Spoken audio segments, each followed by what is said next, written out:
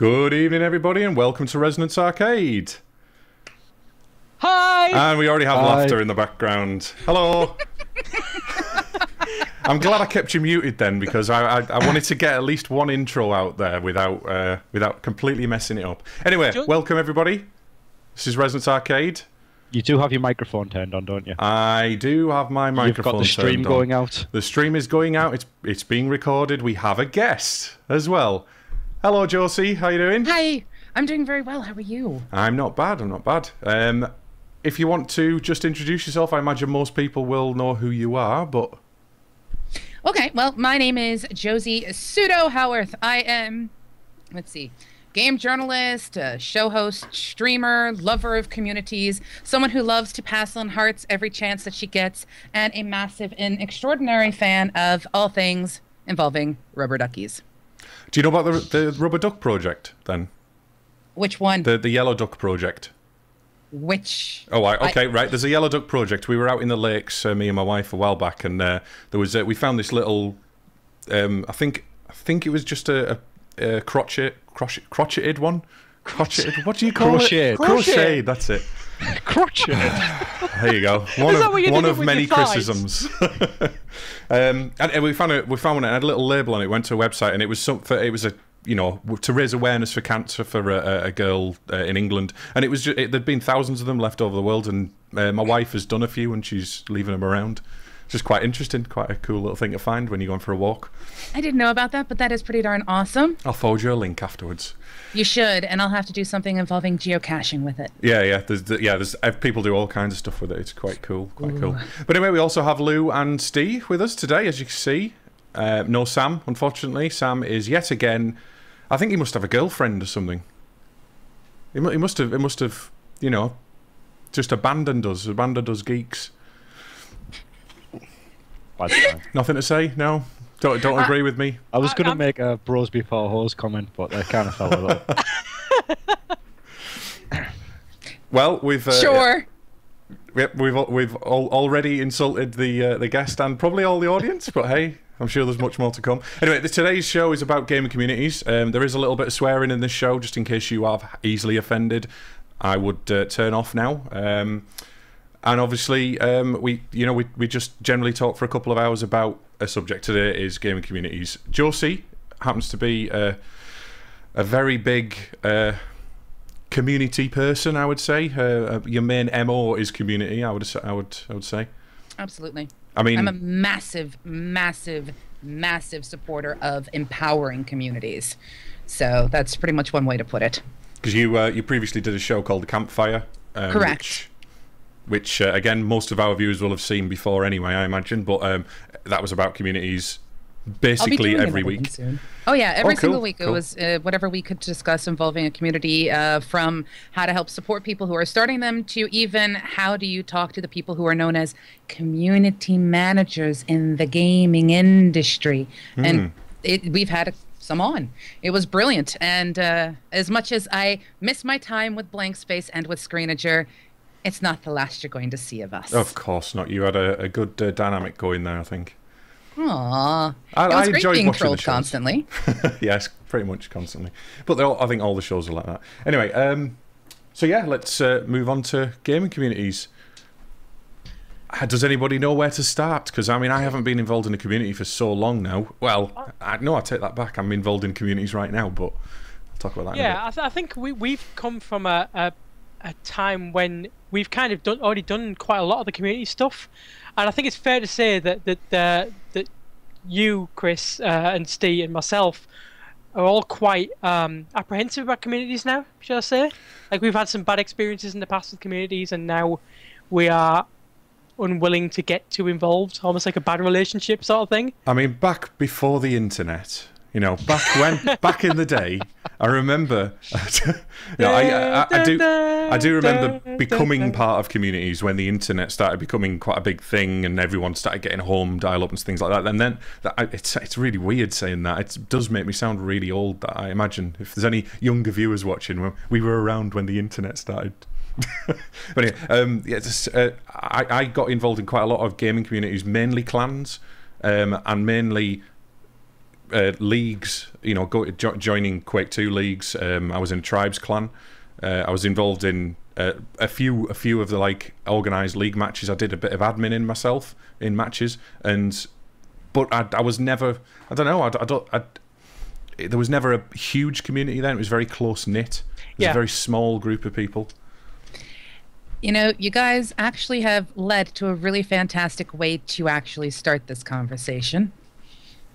I kind of want to put on I'm the group therapist. Allow me to help you through your issues involving community. Okay, so what you're saying, Lewis, is that you've had problems in the past that are more or less made you apprehensive about getting involved in communities. Yeah. If you do any kind of game development at all, you're going to be apprehensive because there's always going to be the naysayers, no matter who you deal with, and they can actually bring you down and take up a shit ton of your time. Woohoo! First curse. Okay. No. Someone swore before you. I don't think I'm sure we got a swear word in already. No, it doesn't matter. Go on. Nah, it's all good. Twunk it. And or whatever you said earlier, that word. and for you, Ste, I haven't heard your sort of history, so I'd like to know from you your history of gaming communities and how you currently feel about these things. It sounds like it's going to go very deep. Good. I started off my gaming community pretty much with Lew. We used to live just over the road from each other. It's okay. I've gotten over that now. And I mean, we used to play games socially together anyway. And that's how it kind of developed for me. It was a case of it was friends getting together and using games as like a social activity. And then with the advent of the internet and things like that started to spread a little bit further. But because of limitations with bandwidth, we couldn't really play anyone that was excessively far away. And then we joined a clan together, which was SQS. Was it Oblivion before that? Oh, Lew, yeah, you was were my in Oblivion. Clan. Yeah, so yeah. I've led a few clans myself. And I was just basically early on when you and Lew were being social with games, I'd imagine you'd have taken a console. This it's exactly what it was. Being social with games. But I imagine you either took a console or a PC or something, and you took it to your friend's house. Whereas it's very different now, isn't it? With we'd literally carry a TV across the road to each other's houses and then connect our PlayStations together. So you couldn't see each other. Or better still, like side by side and just tell each other not to look at each other's screen. Because, and then call cheater out. Don't you dare look at that screen. That makes me feel really old, and I know that some of you guys are older than I am because I'm not that old. My gaming communities started at a tabletop. Right. There were video games. I did tabletop gaming as well. That's actually a community. Yeah, you see, taking it way back.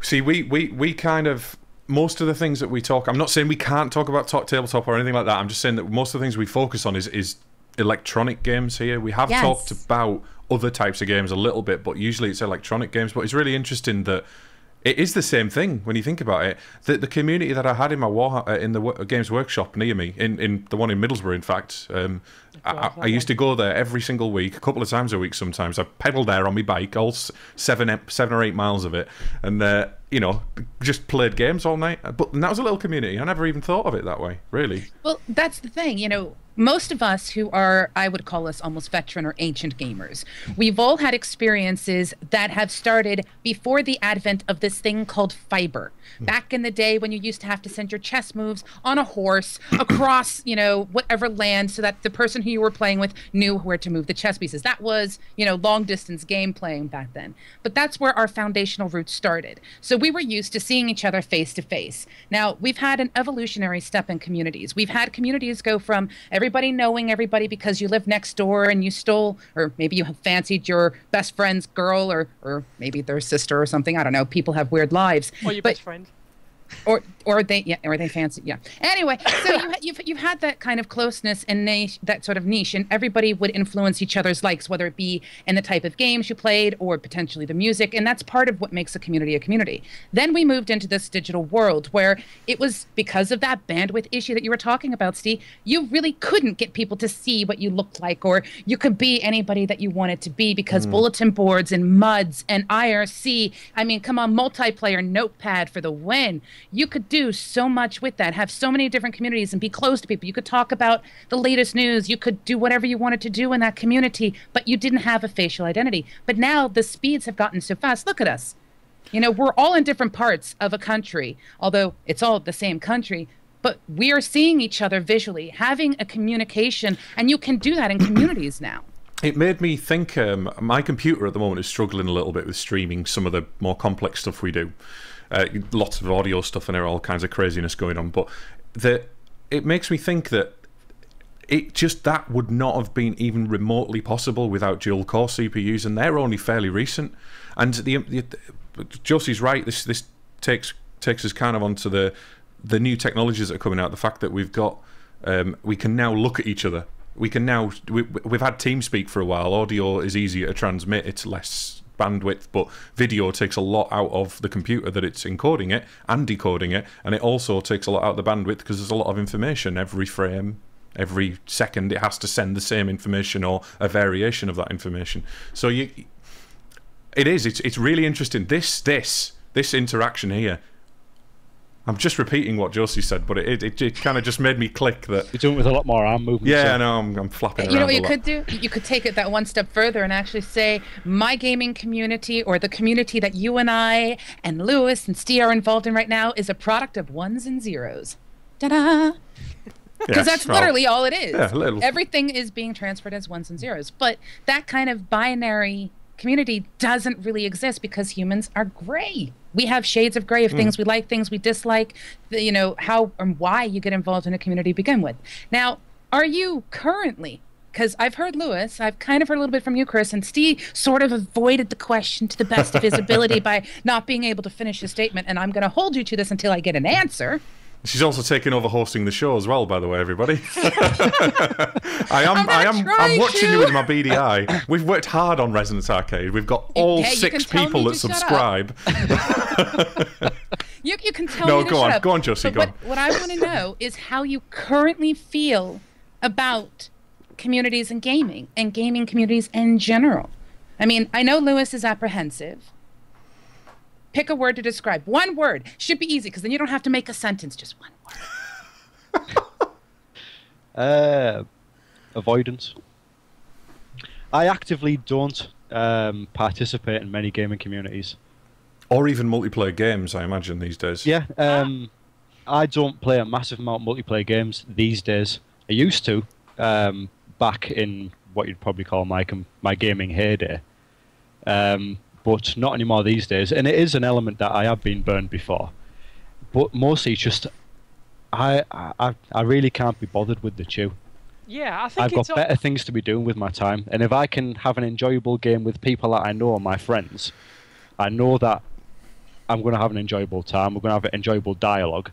That is a section of my time that I can put aside that I know is going to be worthwhile. If I just join a random public, then I could, well, potentially just waste the little time that I put aside for gaming. So, like, for me, the time that I do spend playing multiplayer games, infrequent as it is quite precious. So I really want to enjoy that, and I feel I feel like if I were to go into a public forum and play them, then I could potentially be wasting my time or just not enjoy it as much. Yeah, I think so. It's me being a coward, basically. The thing is, we come from quite a small community. When we were playing Quake, we were in a community where everyone knew each other. It was like a little village. It was like a walled community. All 3 of the leagues, all the people that were in all 3 of the leagues, all knew each other, and there was we knew everyone. It was very tight. And then, as the technology's increased, as more people have started playing games, these communities have grown from villages to cities. And it's become it's almost kind of a xenophobic reaction to that, in that you want to associate with your friends. You're used to being in this small, tight-knit group with all of your own kind of in-jokes and your own ways of doing things, and you kind of know that you're always going to enjoy it playing with your friends. And then, you know, the rise of the toxic gamer, the Counter-Strike community, when people started coming onto games just to annoy other people, trolling. That's when it started to get really. That's when we stopped really playing multiplayer with other people. LAN parties also became more frequent for us personally, and we used to go and socialise with our friends. I would quite often, and I don't know if this was an excuse to my normal friends that aren't gamers, I told everybody that I was going to LAN parties, and I told them exactly what they were, but I told them that I was going to see my friends, not to play games, because generally that's what I was doing. I don't know if that's me just making an excuse for being a geek, I don't know, but I also, you know, it obviously means, you know, something as well. The fact that you're socialising with people, there is a community of, I mean, our community was quite big at one point in terms of our clan and our, you know, local group of gaming friends, and everybody used to play together, and real life gets in the way. People move, people get girlfriends, etc., and it kind of, you grow up essentially, and your community breaks up, and you know, that's happened to ours, hasn't it? Definitely, yeah. I mean, there's very few remnants of what we had that's left, and we've beaten our IRC channel's dead horse to death. We've just, it's now there's 2 people hanging around in it, you know. After all the years of having 20 or 30 people in there constantly, it's now decided to go for some reason. 98 to 2013, I guess. That's a long time for a channel and a group of people. Pretty much an unchanging group of people as well. Yeah. To eventually fizzle out. But it's different. Our experience of communities, obviously, Josie, is very different from yours. I mean, ours is a lot more insular, I think. I'm not necessarily certain. I mean, I ran massive raid progression guild in World of Warcraft. I have done incredibly tiny, small focus merc groups. I have done 4 people total kind of communities as well, and I think each one has its merits and each one has its flaws. In the end, one of the key things that we stressed when we were doing the campfire is you have to find the community that best fits you. And to be honest, in today's day and age, with the evolving time of, I actually need to go to a job to pay for this addiction I have called gaming. I'm not really addicted. I can stop at any time. Ooh, DLC. No. You know, it's one of those things. But, you know, you guys had a close-knit community that stuck together a lot. Mine was sort of an evolution in its circumstance. I started out in WoW, for example. I had a very small group of people. I was a part of a guild. The leadership disappeared. And then I'm like, well, we can't really do anything if the leadership's not there. Let's go form our own. So we had a small group, and that group became the massive raiding guild, but it wasn't something that just happened overnight. We didn't go, hey, we're going to raid. We just started having more people join, people who ran dungeons with us, people who just happened to be friends of a friend who heard about us, and it grew, and then finally they wanted to do something different. So goals changed, things changed. Your goals, your community's goals that you guys had have changed. Yeah. Either the leadership has decided, you know, we have a different goal now, or the individual members have made the choice it's time for something new and different. Your goals have changed. Doesn't make it a bad thing. I mean, I understand the troll concept. Although, Lewis, you and I in a dark alley, man, seriously, do not blame the Counter-Strike community for this, because it's not their fault. And I just want you to know that, because I was a Counter-Striker. And one of the things we love to do... So it was you, was it? Fail horribly. I was a part of a clan known as, like, the Pot Noodle Lamers. We created a joke failed clan. Horribly. Yeah, we created a joke clan called Macaques, and we played and deliberately trolled the community because they were... So it was you! What did I say about hypocrisy earlier on? What did I say? I said... We did that because we felt threatened, I guess. Our community and our game was being threatened by this new upstart community of people who, I don't know, I guess... Are you afraid of change, Lewis? Not really, no. I'm not. I embrace change, but I am... Change for the better. Change that interests you. I don't think anyone's likes change for the worst, are there? Exactly. I don't think anyone looks for that. But I don't know. I guess we did feel threatened. Our game was dying, and we were sticking with our game. There was new games coming up at the time, and we were just hanging on to it. And our community was quite extreme, I would say. You either got on with us or mostly you didn't and you left because you were offended in some way by us? Though, to be fair, there was a lot of inter-clan kind of swapping and going on a lot of the time, and a lot of politics as well, with the Quake 2 Rocket Arena 2 community, which is the community we're talking about back in the 90s. And it was, there was clans from all over the world, but there were everybody kind of, I don't know, intertwined, kind of.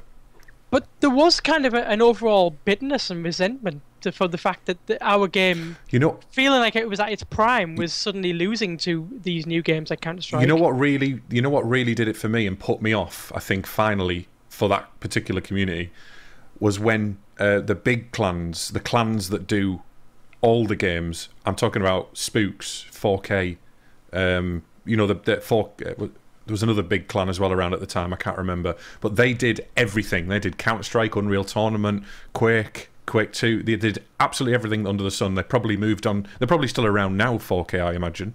Well, there were a few years ago when I was checking things out. But it's like those clans came in. They were commercial clans with sponsorship and all kinds of like stuff that we didn't purposefully avoid.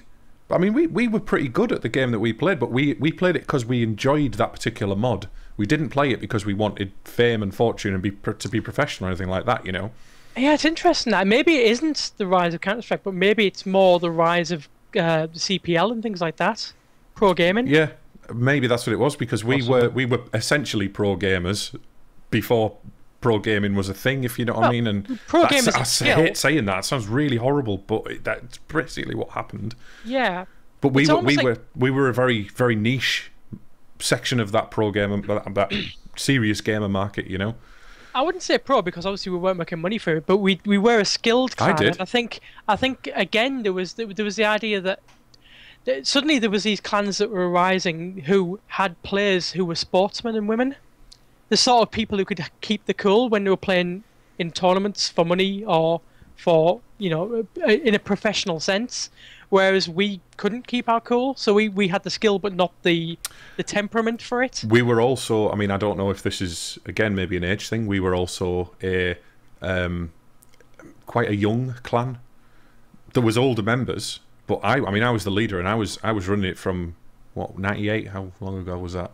You were 17, I think. 16, 17. Yeah. And looking back on how I used to be, I can see a vast difference between the stress that games used to cause me and the amount I used to shout at people and feel responsibility when we lost, and have to answer to everyone else in the community. All of the other clans, you had to go and organise games and do all of the... And it is like, I just got annoyed when things went wrong, and everything always goes wrong in communities. You have to accept that, Well, humans aren't inherently perfect. However, Steve's been too quiet. I've just been listening to everyone. I kind of agree with the sentiment that Lew put across, that the pro gamer killed it for me, I think. Much in the same way, I'm going to draw a parallel to football. And when you start bringing too much money into something, it ruins what made that activity fun in the first place, because it stops being about enjoyment. It then starts becoming about a result. And I still play games for enjoyment. I never have the intention to play for money. It's never been my aim. It doesn't interest me. I mean, I briefly said I have won a few competitions, and I think I've won a bit of hardware and stuff at LAN parties and things like that. But we all have. I think everyone at a LAN party who's went to must have won some swag at some point. But it's I don't know. I think I used to hold the pro gamers, and I'm talking about the Threshers of the world and the Shubs of the world. The old Quake and Quake 2 players. I hold those in high regard because they used to do it because they were just bloody good at the game, and they didn't get paid packets. And now it's a thing, and these people of gamers past, they haven't got any admiration for it from the people who currently find it trendy. And I think that's the same thing. I have the problem with fashion and all kinds of other things like that. It just annoys me that it keeps repeating itself constantly, and you don't happen to drop bands when they sign with record labels, do you? No. When they go mainstream, do you leave them behind? There is something of that in certainly my approach to it. I do feel like if things go mainstream, I don't want to be a part of it anymore. I'm not like that. I don't mind. You know, when Facebook bought Oculus, I didn't mind really. It didn't bother me. I thought it would get more support, if anything. You know, when Google buys all these different software developer kits that I use all the time, or you know, brings out a new thing, I don't mind, because they're going to improve it. You know, in one way, shape, or form for me as a commercial professional. You know. Yeah, but that's kind of different to the example that Josie brought up about like bands, because when a band gets signed, it doesn't necessarily mean that the music improves. It means that they now have to conform to what the label wants them to do.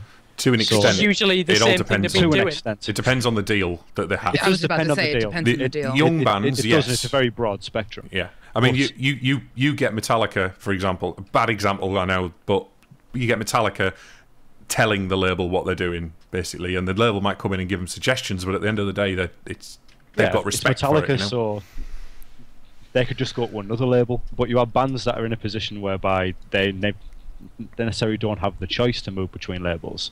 So the label says jump, and they've got to say how high.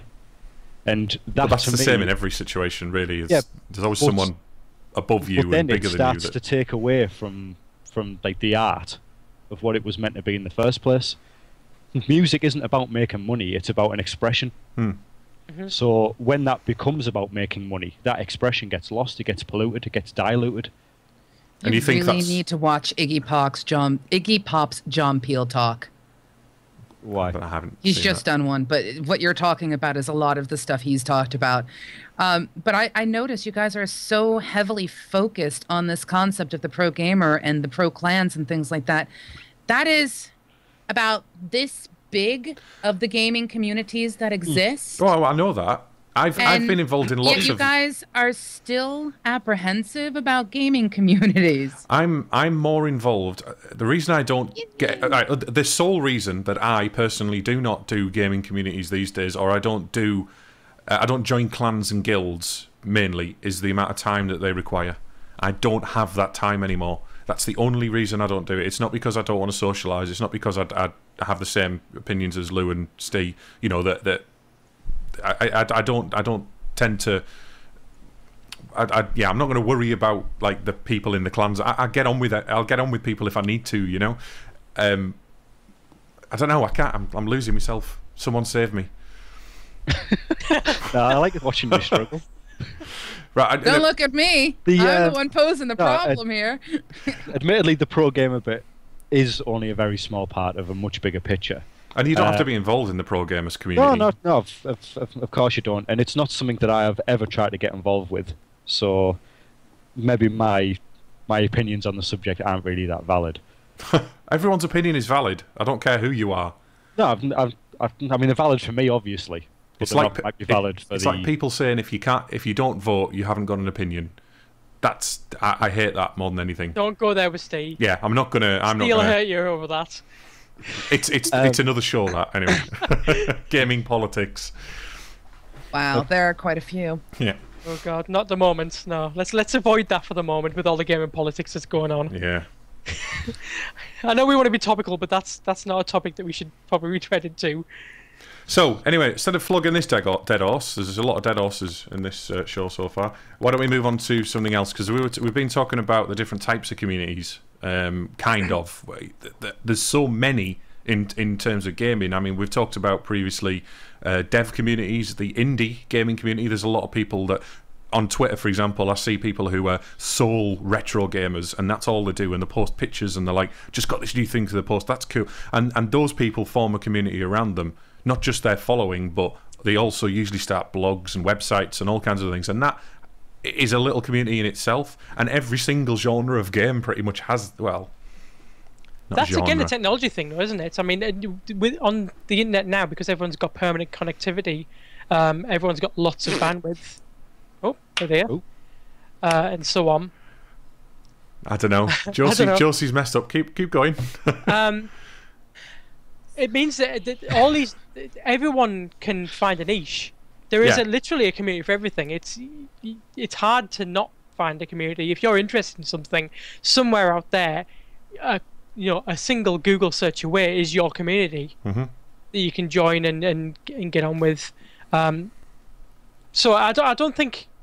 So I don't know what I was responding to something you said there. I was talking about we're rubbish on this show, aren't we? We don't even know which end we're talking out of. Well, Mooter has brought up something that I think is well worth at least looking at. Although I have to say, Mooter, you've had a lot of amazing things to say in chat so far. So.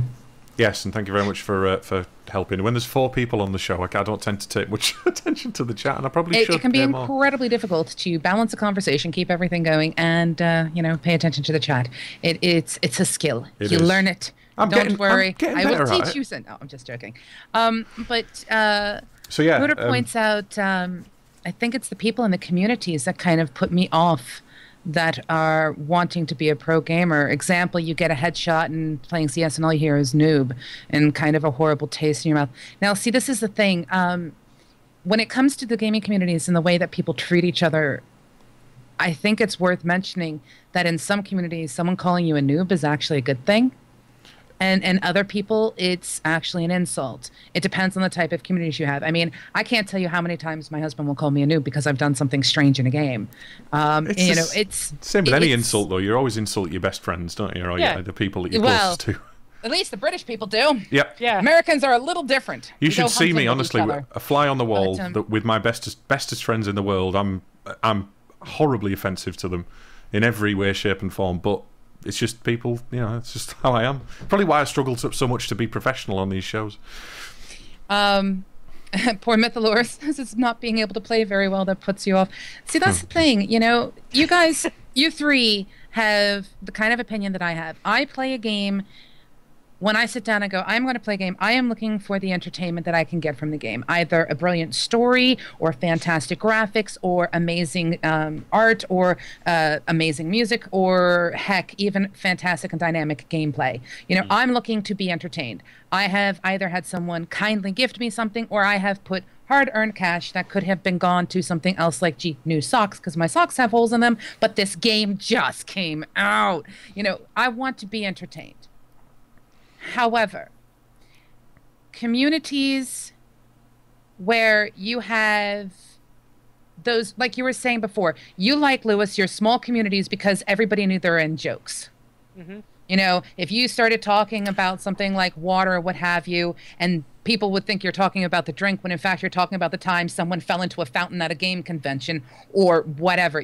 There's so many little in-jokes, but you have to be willing to make those with new people as well. And I was just going to say that those kind of in-jokes are also very unwelcoming, aren't they, to newcomers? You see that in every social situation, not just gaming situations. But it's also, even at work, whether you're in, I think it was Mythalor who pointed out, large programming teams tended to have roots in clans and things like that. There are actually groups of people who, from their infancy, going to each other's houses on their bikes and bringing their little consoles, yelling cheater at each other.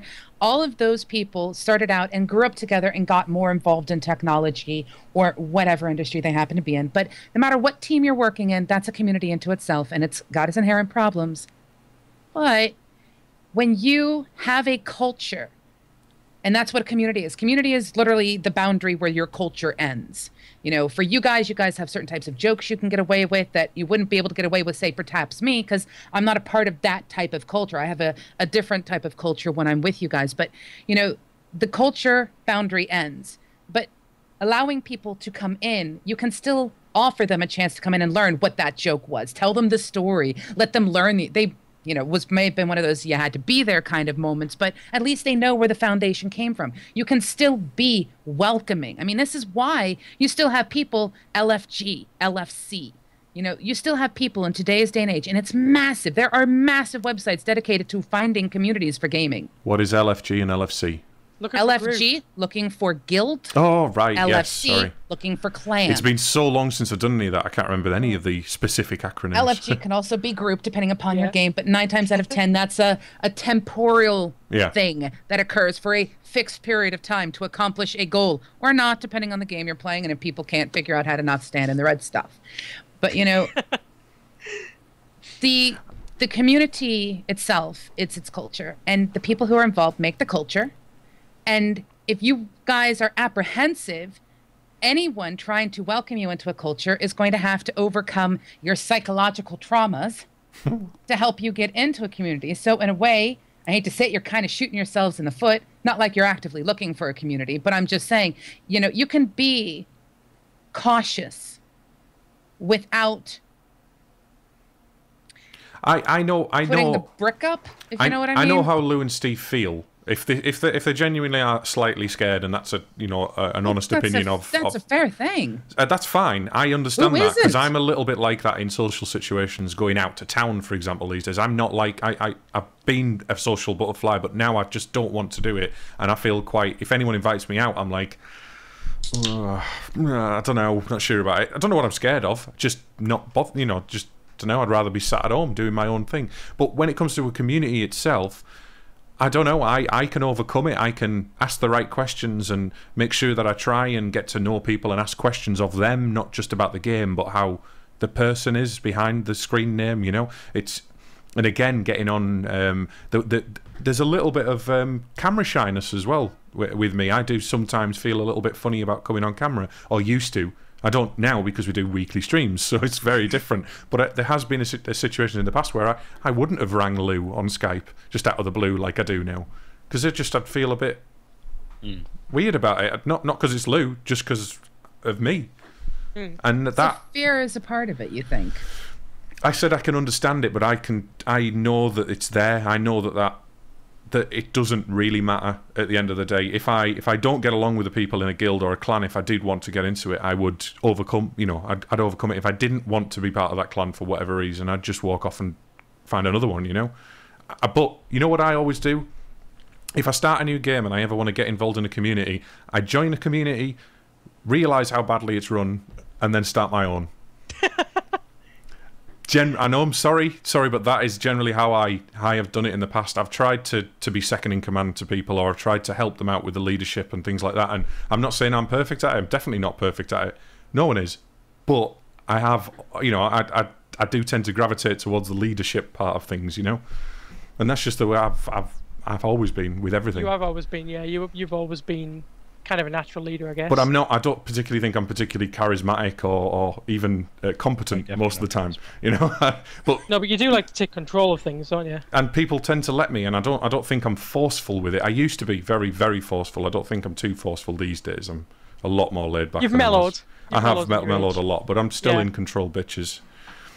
I think the thing is, the weird thing about this is it is exclusive to games with me, because I'm quite happy to join communities in other things like development and the indie game community and stuff like that. I've joined quite a few quite recently as well, and there's no problem there. It is just with games. I think it's more about the fact that you have got a comfortable spot with games with your friends now, and you've usually always got someone to play a game that you want to play with, whereas your interests and the other groups that you may join, and this applies to me definitely, they change all the time. I used to be very involved in the music scene around here. I used to be very involved in going to the cinema, and there was a number of people I used to go and do that with, and it changes, and I don't see those people at all now.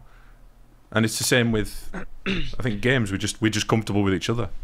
Listening to you guys talking has kind of made me realise something, that I'm just a massive introvert. I haven't really got any desire to socialise with that many people, to be honest, and that's kind of decreased over the recent years. And I have got a comfortable position when it comes to games, because I've got you guys if I want to ever play a multiplayer game. When it comes to other things outside game, and then again I've got my kind of core circle of friends. Anything that falls outside that, I'd normally do solo. I prefer solo, but I do prefer working on my own. Even though I say now I would be worried about going into town, I'd still go and do it if I really fancied doing it. I'd still go and sit in the local pub and find someone to talk to. It sounds really sad, but you know what I mean? Unfortunately, I've said it on the stream a number of times, all my friends are miles away now, so I don't really have anyone to go out with, so maybe another thing on it. Anyway, smallest violin in the world, blah, blah, blah. Yeah, I just want to address something that's been said in the chat quite a bit, but a lot of people have been talking about how they feel like being a noob, being not very good at games, is in some way inhibiting them from being part of a community. And I don't think that should be. I think the best part of being in a gaming community for me was when I wasn't very good at the game. because that's when you can ask people questions, and it gives you almost an excuse to be social with people, because you've got to ask them to find out what the hell's going on. You've got to ask for help. You've got to join people and team up to get things done in games. So if anything, being not very good at a game is probably the best part from a community aspect. When you start to get really good at the game, then if you want to help, if you can help other people, you can pass it on. You can do, yeah. If you're good enough, you know. If you, what's wrong? What would you keep pulling faces, Josie? What have I said? Am I saying a lot of things? Because I'm now expecting Lewis to turn around and go, yeah, screwed that. I got what I needed from that community. I'm moving on. No. When I just not long before I finished playing EverQuest, I started to. I think I told you about this before when we did a stream. I started to help out new players. And I did it in roleplay as well, so I actually roleplayed and helped with the quests that were in the game and added to those quests, doing my own little rewards and things for new players, and I really enjoyed that. But obviously it didn't last very long, because there's only so long you can do that for before you can't do it anymore, because it's not part of the actual game itself. It doesn't give you any progression to help noobs. It only gives you progression to do the game properly. Which is a shame, really. I really enjoy helping people in any way I can. I'll be honest. In games or in game dev, I don't think I do in games. I'll be honest. It's never really been the case. I was watching someone play DayZ the other day, and it was this big American hillbilly dude with a vest on and shouting down the mic. And he was really entertaining, but he just kept walking around people. And he had this little guy that he was helping, and he was showing him around and what to do. He called him Tonto, which I thought was quite funny, because he couldn't ever hear the guy because his mic was terrible. But he just kept walking up to people and like talking to them for a bit, asking them what they were doing, and then stabbing them. That was basically what it was. It was being nice and then nicking all the stuff off them. I thought it was funny to watch, but it was, if I was in that game, I'd have wanted to destroy him, you know? But see, what you've just done there is the classic hypocritical human stance that we take. Everybody is perfectly fine with someone else suffering at the hands of somebody else, but heaven forbid that suffering get turned around and placed on you. Yeah, now, you've stated that, but that's the thing. You know, I'm hearing from you guys some rather interesting things, and this comes from someone who's run that community show, done community management, and a whole bunch of other stuff. I'm hearing from you guys an awful lot about how your personal experiences have impacted how you view communities. Mm-hmm. Can you, out of curiosity, take yourselves out of that situation and actually look at what is really good about the community, besides just the help that you can get if you're new? Totally. I mean, so sell it to me. You want me to sell gaming communities to you? Why should I come out of my shell and expose myself to the gaming community? Which gaming community, though? Do you want to know why? Because you don't want to. That's the thing. It's a matter of, I mean, you've stated that you're an extrovert, and by all means, or an introvert. Be an introvert. There's nothing wrong with that. It may take you a longer time to find a group of people to enjoy yourself with, or you could be lucky enough that you were raised near some of them and they're still a part of your life. Not everybody's going to have that experience. So you don't necessarily want them. From a game, I mean, I enjoyed the gaming communities when I was involved in them, and like with these guys, when it was fun. To me, it seemed to lose that enjoyment, so I stopped doing it. When we grew up, that's the only thing I can put it down to. I don't think I have grown up. No, I haven't either. I think it's more when we took it too seriously. Oh, when we got to a certain level, when we got so good at the game that it became frustrating to start losing. You know, it's almost that. It's going back to that. You know, we've talked about people having tantrums and stuff because they're losing, but we've all done it. Do you know why I used to shout at people when they didn't do what we'd planned and what we'd practiced? It wasn't because I didn't want to win. I didn't want to lose. Hang on. It wasn't because I wanted to win. Double negative. Yeah. You don't want to win. It wasn't because I didn't... Oh my God. I didn't want to win, basically. But I really cared about the teamwork. I cared about the amount of effort that I put into the team, and the amount of effort we put into practicing twice a week for a couple of hours every Tuesday and Thursday or whatever it was. And and then everyone just ignoring what we'd done because we were in a live situation and people panicked because it was really high. It was high tension back when we used to play some of the league games. But I've taken myself away from my personal experiences. I can totally understand the benefit of a community. As I said, I could integrate into a community if I want to, or if I had the choice, and the community accepted me, of course. I think that the only thing that stops me is the time. But in terms of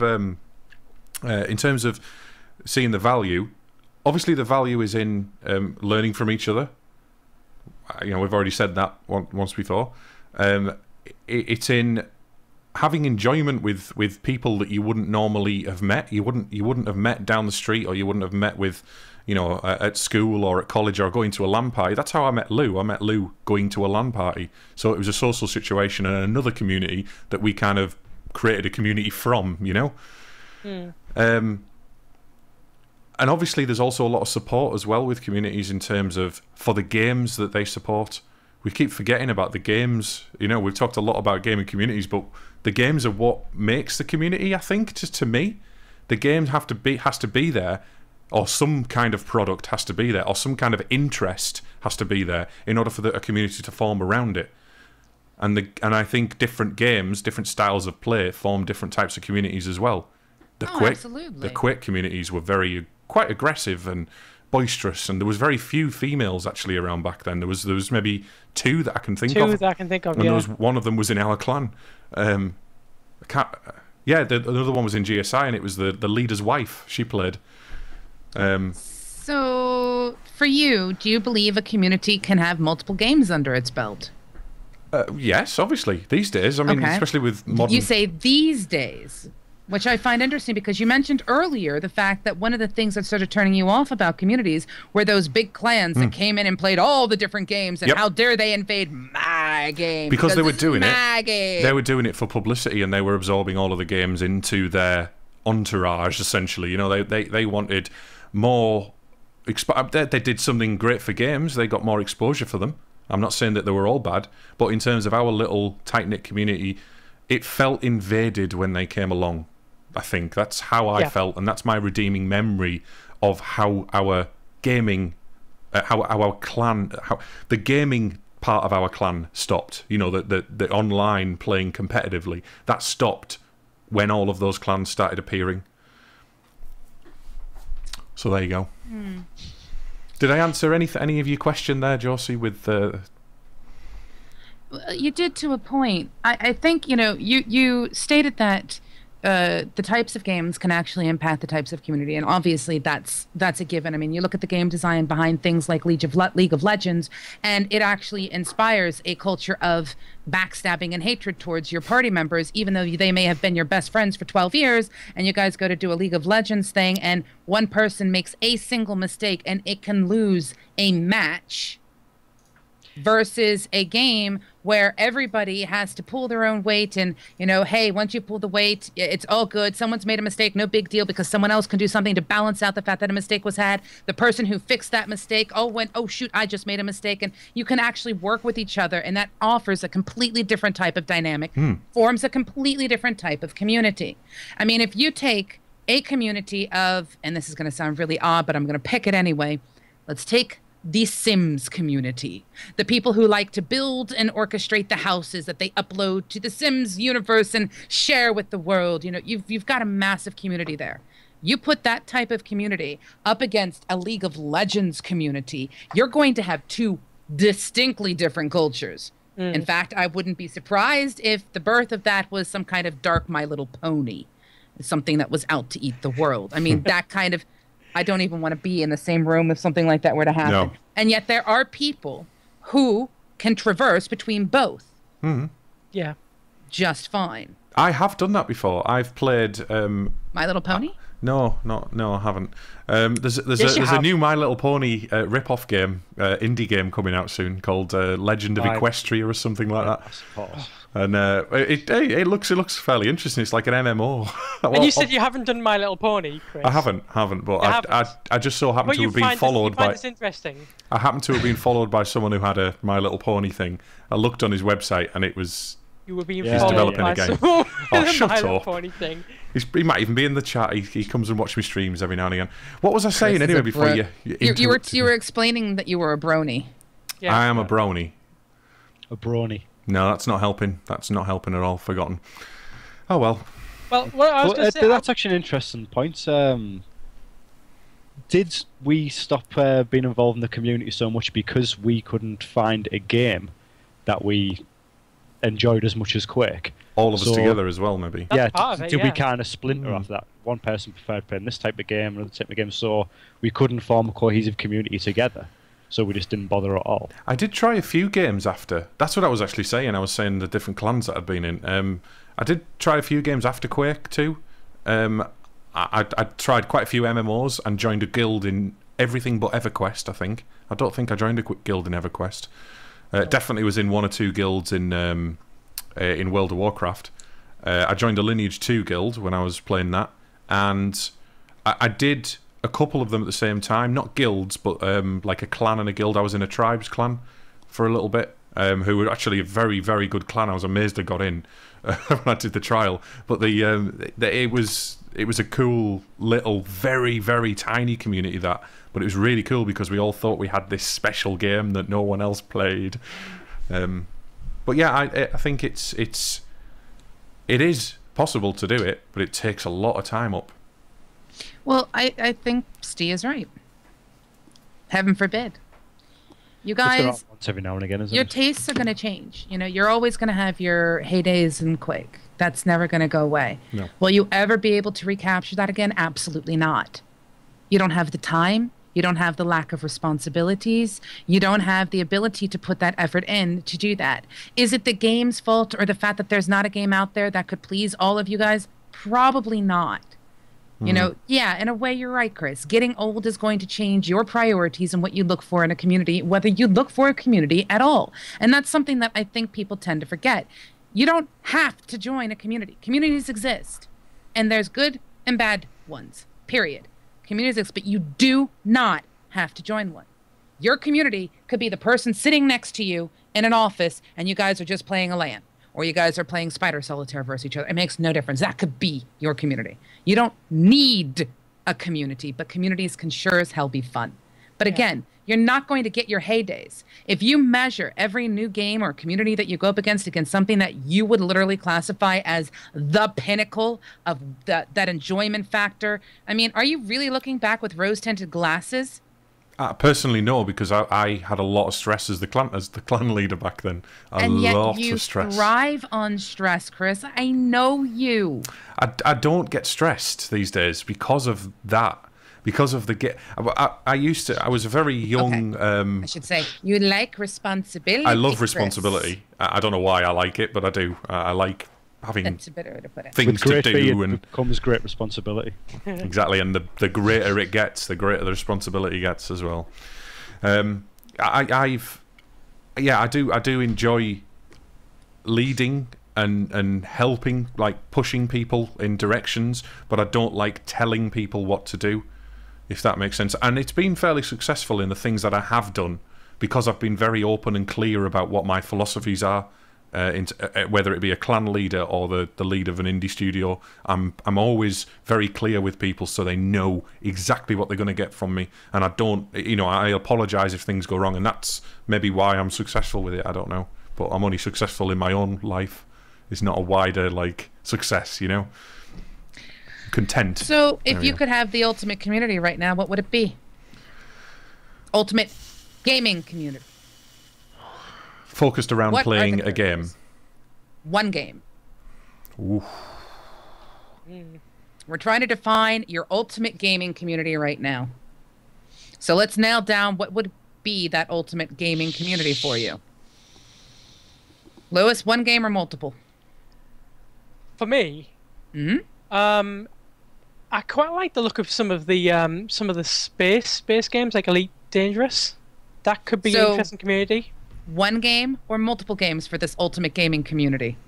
I see what the question is, right. I think given the scope of time that we've all got available, whereas we can't necessarily become experts in one game anymore, we haven't got the time to devote to that. I think multiple games would probably be the best option, because then you're trading off. I see what you very mean. good at it. That's exactly what we've got. Oh, hold on. We're still defining. So would you agree, Chris? Would you say multiple games? Exactly the same reasons as Ste, yeah. And you, Lewis, I'm assuming, because you just shook your head and went, oh, yes, oh, yes?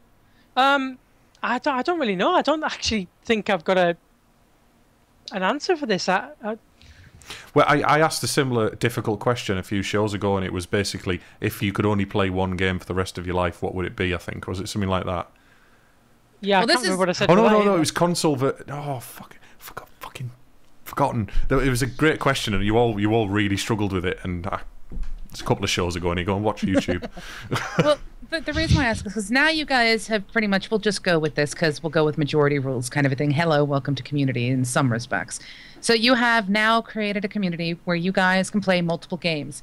Fantastic. Is there anything else, or is that just sum it up? No, of course not. I think a community needs some kind of...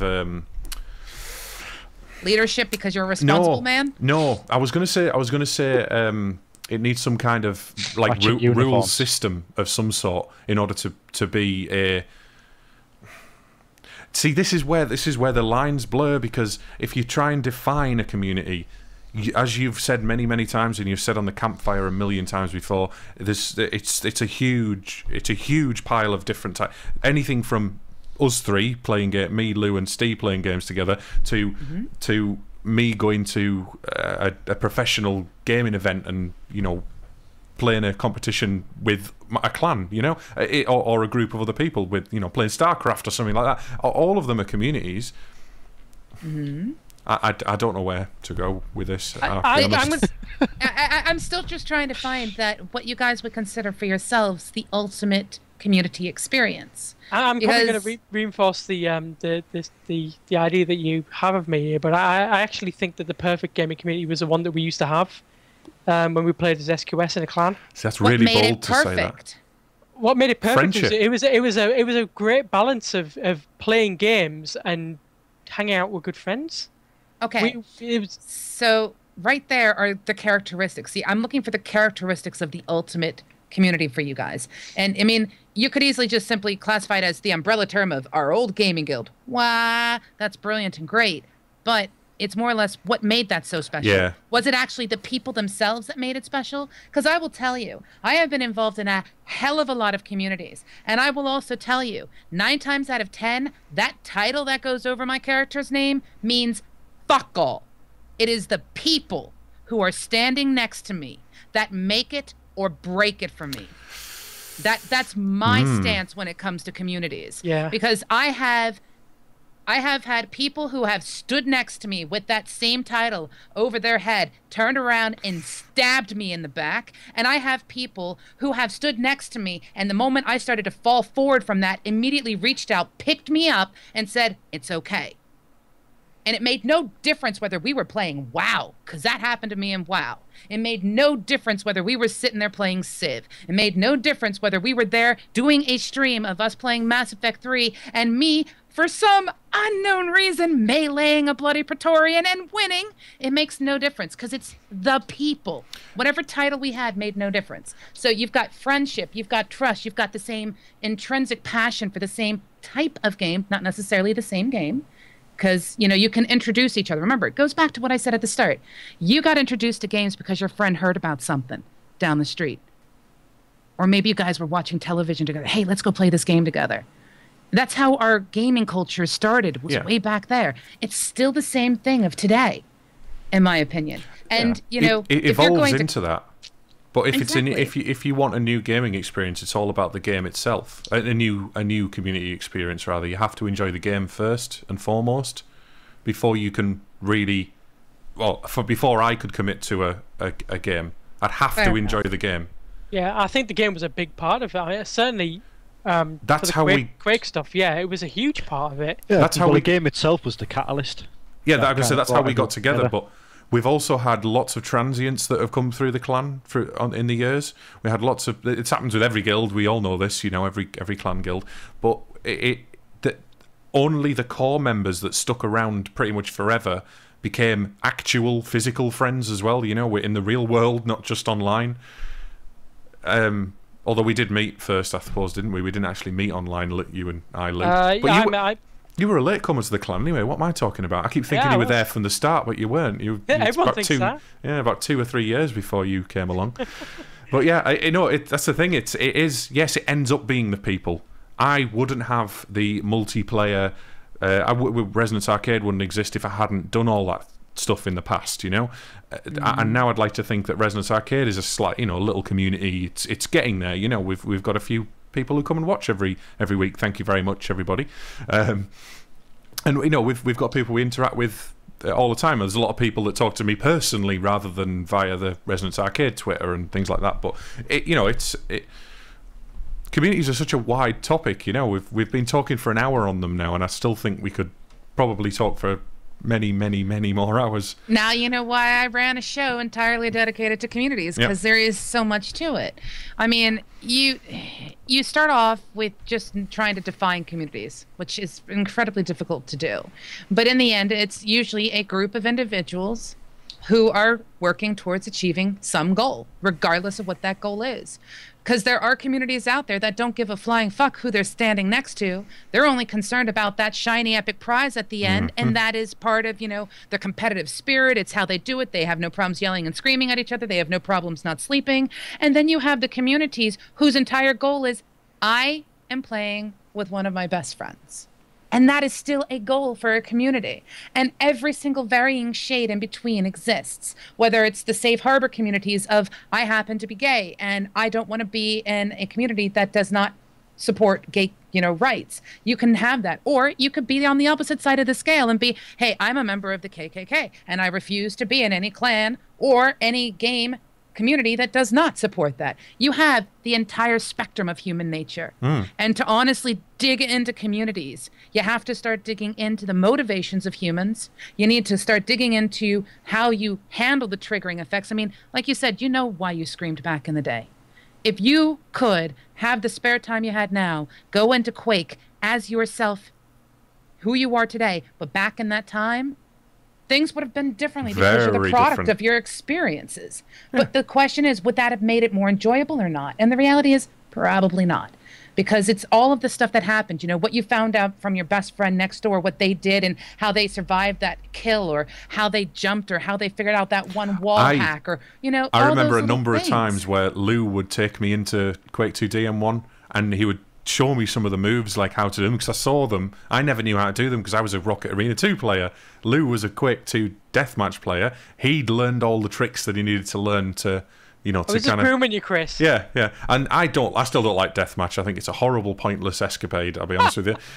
But Rocket Arena 2, I could still go and play that right now. I could do it right after this stream. I still love that game. It's really enjoyable, especially with the right people, even though we're all as bad as each other these days.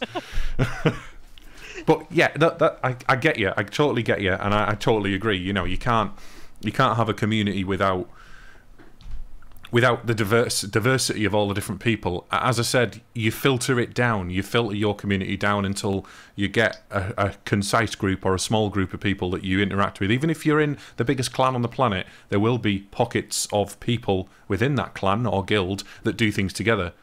There'll be people who go on 5-man raids on a regular basis within a guild because they've met each other there. Then they'll get to know each other. Then they'll meet each other at a LAN party or an event, and then they'll start maybe going to the cinema together if they live near each other. Whatever. That sounds like dating, doesn't it? To be fair, this is such a unique thing for me because I've had the luxury of living in the United States, which is massive in size. And when you start building communities there, the person who you are raiding next to could be living in Alaska, and you could be living in Florida, and it could be really difficult to get together. Here, I am situated in such a place where most of the people in my guild, I could see within a 2 to 3 hour either car or train ride. And that makes it so much easier to build beyond the pixel. That's immensely inconvenient for us Englishmen, 2 or 3 hours. That's nightmare in this traffic. That's great, considering the fact that for one community that I was involved in, we decided to go to Ozfest, which was in California. I flew from Pennsylvania. Someone else flew from Texas. Someone else came down from Alaska, which is why I bring up Alaska. But we all came from very differing places. Some people traveled 16 hours by car because that's what they could afford. Some people went by train. We all came, but it took a massive effort to do it, and it was expensive as hell. Mm-hmm. In here, I can hop in a car, go down to Dover, cross the channel, and I'm on Europe. I'm on mainland, baby, and I've got people who are like a 30-minute drive because the bloody countries are dinky. But here we go. You can fit England into to. California 8 times. Yeah. They're like whatever. dinky dodgems. You know what? I mean, you know, it's not the size that matters. to It's me. the quality. It's the quality that matters. Are you feeling a little bit like I'm, intruding on your life there, Chris? You sounded like you just moved to England the way you were talking about it. Then it's well, I know you haven't. No, but see, that's the thing. But see, that's the way it felt, and that's the way it feels, and it actually makes it feel smaller, so much smaller. For you guys, like you said, it's an inconvenience to do that kind of a thing. But then again, I also believe English roads are a bit screwed up. Yes, seriously, horrible road for system. me, driving 8 hours to see somebody is natural. It's an okay thing. But then again, the roads in America are a lot better. Easy. You don't swerve left or you don't go east to make certain you're going south. There's some weird stuff you guys do in this country with your roundabouts. Your M&A roads are just bizarre. But because of that, it feels still a long distance away and it doesn't feel as close to touch. Whereas here, if I wanted to get together with you guys, we could probably set something up over a weekend and say, yeah, we'll do it. We'll get together next week. We'll meet at somebody's place, someplace maybe local, or, hey, you know what, I'll come down for a weekend. It's not a problem. And it's not that expensive, for one. And two, it's a lot closer. We're That actually sense of doing that community. this weekend. We're actually having a LAN party this weekend. I'm actually on Friday. I'm going out to visit one of my guild members to have him cook dinner for my husband and myself. Yeah, I love spending time with the friends that I've made over the years. I'm not saying that I'm antisocial.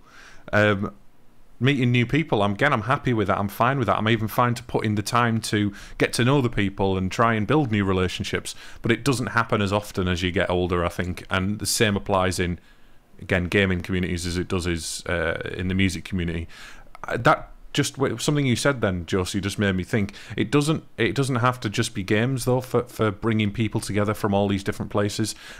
That happens. What you described there has never happened really to me, apart from for LAN parties with games. But it happened a lot for music festivals. We all come from all over the country to a single place to enjoy something together. Mm-hmm. Mm-hmm. And we want to be with each other. And the same applies with the community. But remember that when we used to play, there was, as we said at the very beginning of the show, there was no video, there was no audio. You could, I think there was an early TeamSpeak, so I can't even remember what we used, but the very first one we ever used, the very first voice communications. But we used it all quite early on, but it was terrible. Remember NetMeeting? Oh God, yeah, Jesus Christ, that was integrated into Windows, wasn't it? NetMeeting. It was a Windows product, wasn't it? Yeah. I think I Sorry, I'm used showing it my once. age here. No, My I technological understanding. God. But yeah, it is the people at the end of the day. The final result of any community is always going to be the people. The clue's in the name, to be fair. Community. But the game has to still be good for me. If the game gets boring, I'll step away from it. But I still might keep the friends. But see, what you've done is you've done an excellent job of setting up a foundation for even potentially like another next step to this conversation. Okay? You have the understanding communities are about people. Woo! You have the understanding that communities revolve around a particular topic, be it music, be it games, be it drinking, be it cigar pubs, be it, rubber duckies or whatever. They have a topic, they form around it. You bring yourself into and you use video game as that I was about to say nomenclature. Wow, what a horrible choice of use of word. It's not even the way you use nomenclature. Wow.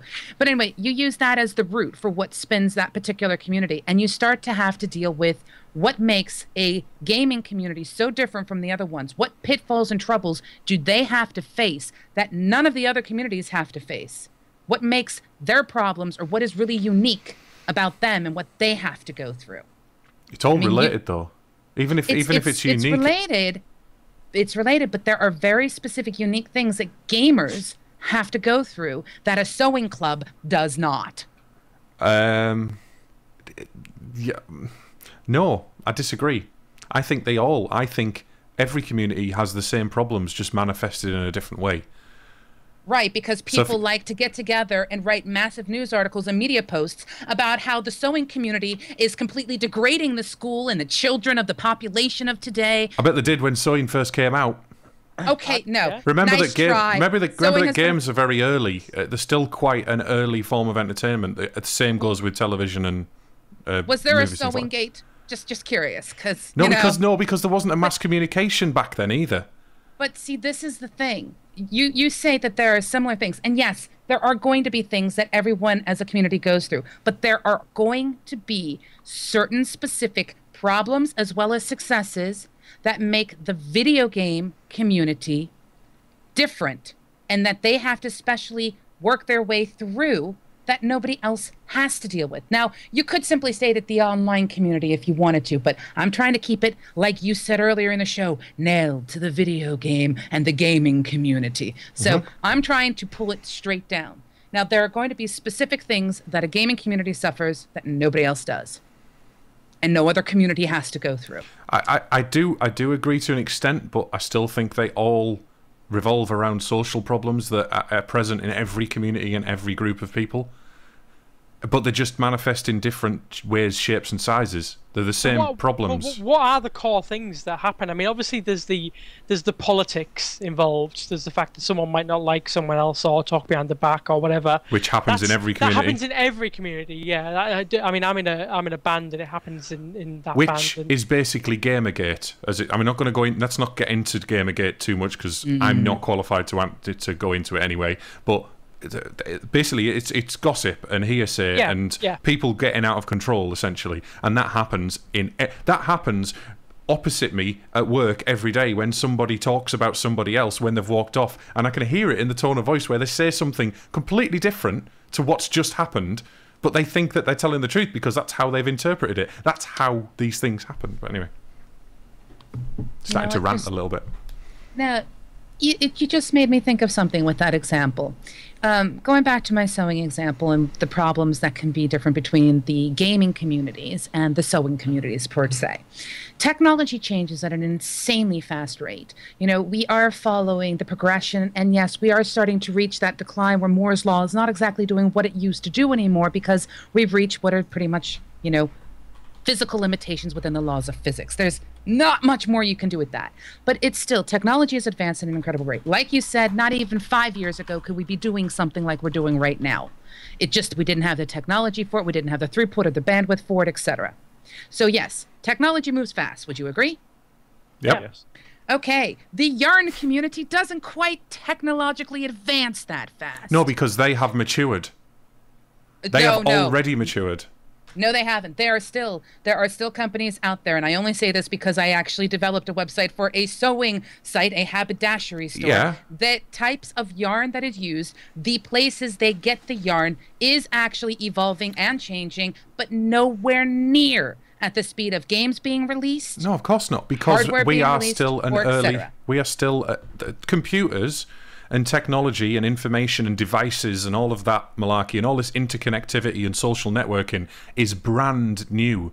We may be very, very, brand new in terms of history. At the end of the day, computers have been around for what, 30 years, 40 years? Hang on, no. A lot longer than that, but you know what I mean? Mainstream consumer computers have been around 20 or 30 years now, yeah?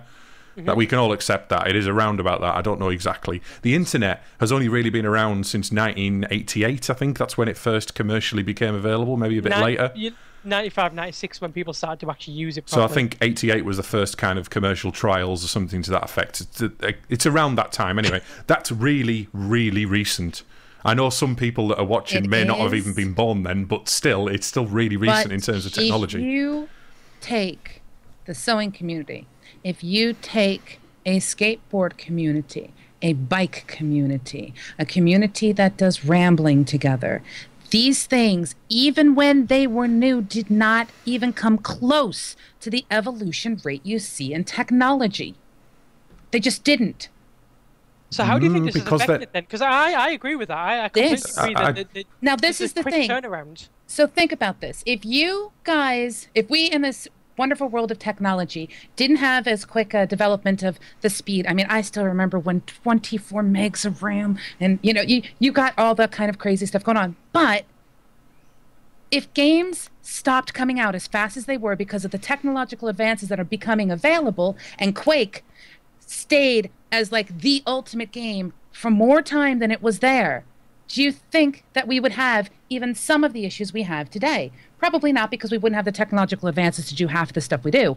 But by going slower, people have time to evolve, to adapt, and aren't constantly dealing with this ever constant flowing change and everything that goes with it. I think there's another element there as well, whereas there might be. The gaming industry itself is something that has went on an exponential increase over a very short space of time. And I'm talking over the last 7 or 8 years. The amount of games or gamers that are in the world is quadrupled, went up by a factor of 10 or 100, who knows. There's been such an oversaturation of people within the broad gaming community that it's a little bit chaotic, I feel. I agree. I agree. It's still a wild west, which is why I think that there are going to be communities that pop up that are like yours, where you guys have that heart and soul, where you guys still hang out together, you still do things together.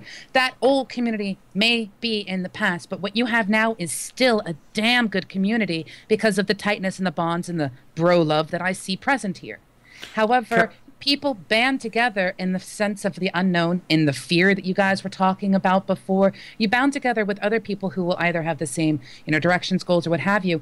And people still don't quite know how to deal with, in my opinion, all of this influx of everything. You know, should we only stick with one game? Are you saying that gaming is in its infancy then?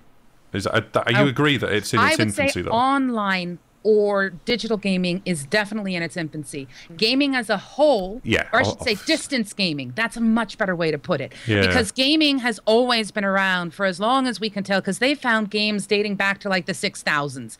You know, or 6,000 years ago, what have you. That kind of stuff shows that gaming has always been around, but we've reached a world where borders stop existing. Yes, some borders, most borders. Not all of them, unfortunately. For what we deal with, and for the people who we see, our borders are lowering.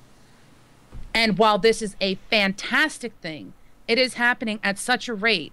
Human nature, we still make decisions, we still are motivated by things that our ancestors were motivated by, because we haven't done that full awareness and, you know, evolutionary steps up. We're still working on it, but technology is moving way faster than we are. I still want to disagree here. I think relative. I love that you do. I think relatively. Sorry, guys, this has now become Chris and me duking it out. Think about right how young. Let's say we say 1980 is when 1990 is when the internet came out. Yeah, when did sewing come out?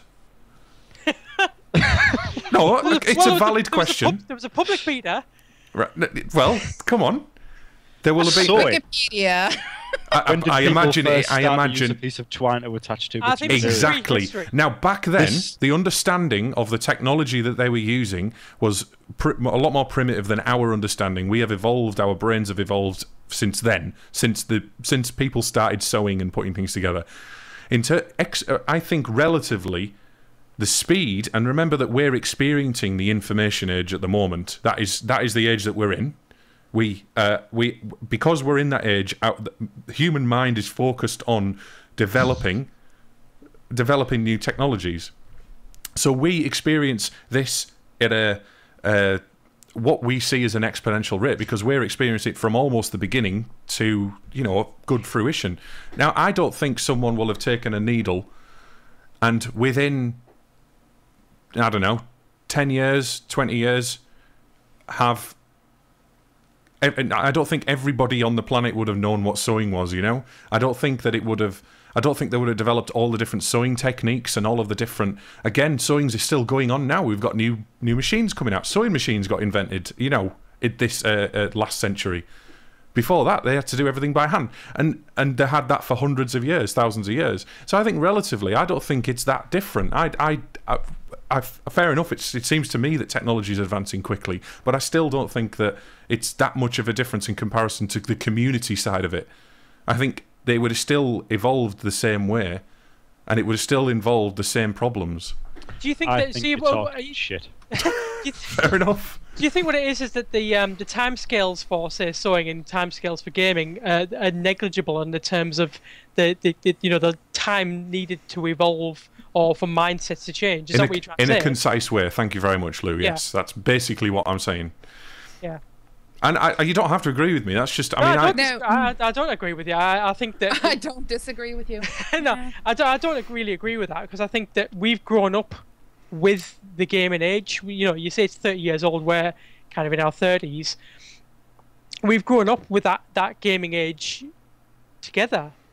Yeah. So we've had a different experience of it. It's happened in our lifetime rather than in the lifetime of several generations. That's kind of what I just said. I kind of just said that the whole, we have experienced it from the start until now. Yes.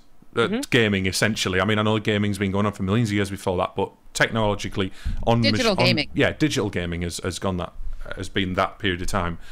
But in 30 years, I don't think they would have developed sewing to a point where everybody but when they started doing it, I don't think they would have developed it to a point where they could have distributed it, because they didn't have the communications, they didn't have the technology that aids humans. Sewing has, just for your knowledge, been around for apparently about 2.6 million years. So there we go. So early on. So sewing predates gaming, apparently. Early on, 2.6 million humans, by the sound of it. Yeah, it does actually. The modern human, 250,000 years old or something. But what I think is at least rather interesting is that many cultures came up with their own methods of doing the exact same thing. Stitching things to hold things together. You have the Inuits who did one thing. You had the people in Africa doing something else, the Zulus. You have people in Canada doing their own thing. Everybody figured it out. And do you want a comparison for that? That crazy Canadian sewing. You've got Microsoft, IBM, and Apple. That's our model. But they also all had people who hung out interchangeably between those various groups that like to spread information. But again, so it's not like Bob, who lives in Malaysia, who woke up one morning and went, I see the future. I will send digital ones and zeros over a glass, and someone else will see me. And then somebody over in Mexico said the same thing, and then they got together and went, oh, we had the same idea. Not quite. No. Not quite. It's that kind of evolutionary, I should say, measurement doesn't quite work. These discoveries could have happened hundreds of years between each other, thousands of years between each other, and they may have been individually discovering them without any influence over each other, apart from the fabled butterfly effect, of course. But that they could have easily happened hundreds and hundreds of years. Now it's a lot quicker because we have all the communication we have, because the internet exists, because as soon as something leaks on Twitter, everybody knows about it. So I don't know. I think I'm still on my own side here. I still throw out there that kind of speed and progress can cause all kinds of problems that are very unique specifically to digital gaming. Okay. Because, you're talking about a massive, impressive speed. How difficult is it for you guys to pick what game you're going to play every week? We're pretty fussy, to be fair. We are, yeah. So you're fussy. So how long actually, you know what? It takes us let's say 10 minutes, 15 minutes of talking at the most. Yeah. If you think about it, when we focus on it. But you guys come with a couple of games in mind, right? Sometimes we just go and then choose some at randomly. Well, there's been a saturation in the market of how many types of games are out there, which means there's going to be a whole bunch of different types of communities, which means there's going to be a whole bunch of different types of cultures, and then some people are going to play multiple games, merging cultures across multiple things. We are almost, in a way, as humans, merging our various cultures to the point where we are starting to lose the individual uniqueness of certain cultures. Now, I'm not necessarily talking about, the national cultures. I'm actually talking about the gaming community cultures, although one could easily make a parallel there. That's what I'm talking about here. I'm talking about the fact that they are having to deal with the fact that one week they may have someone join who is used to I'm so used to taking care of myself. I'm good at responsibility in games.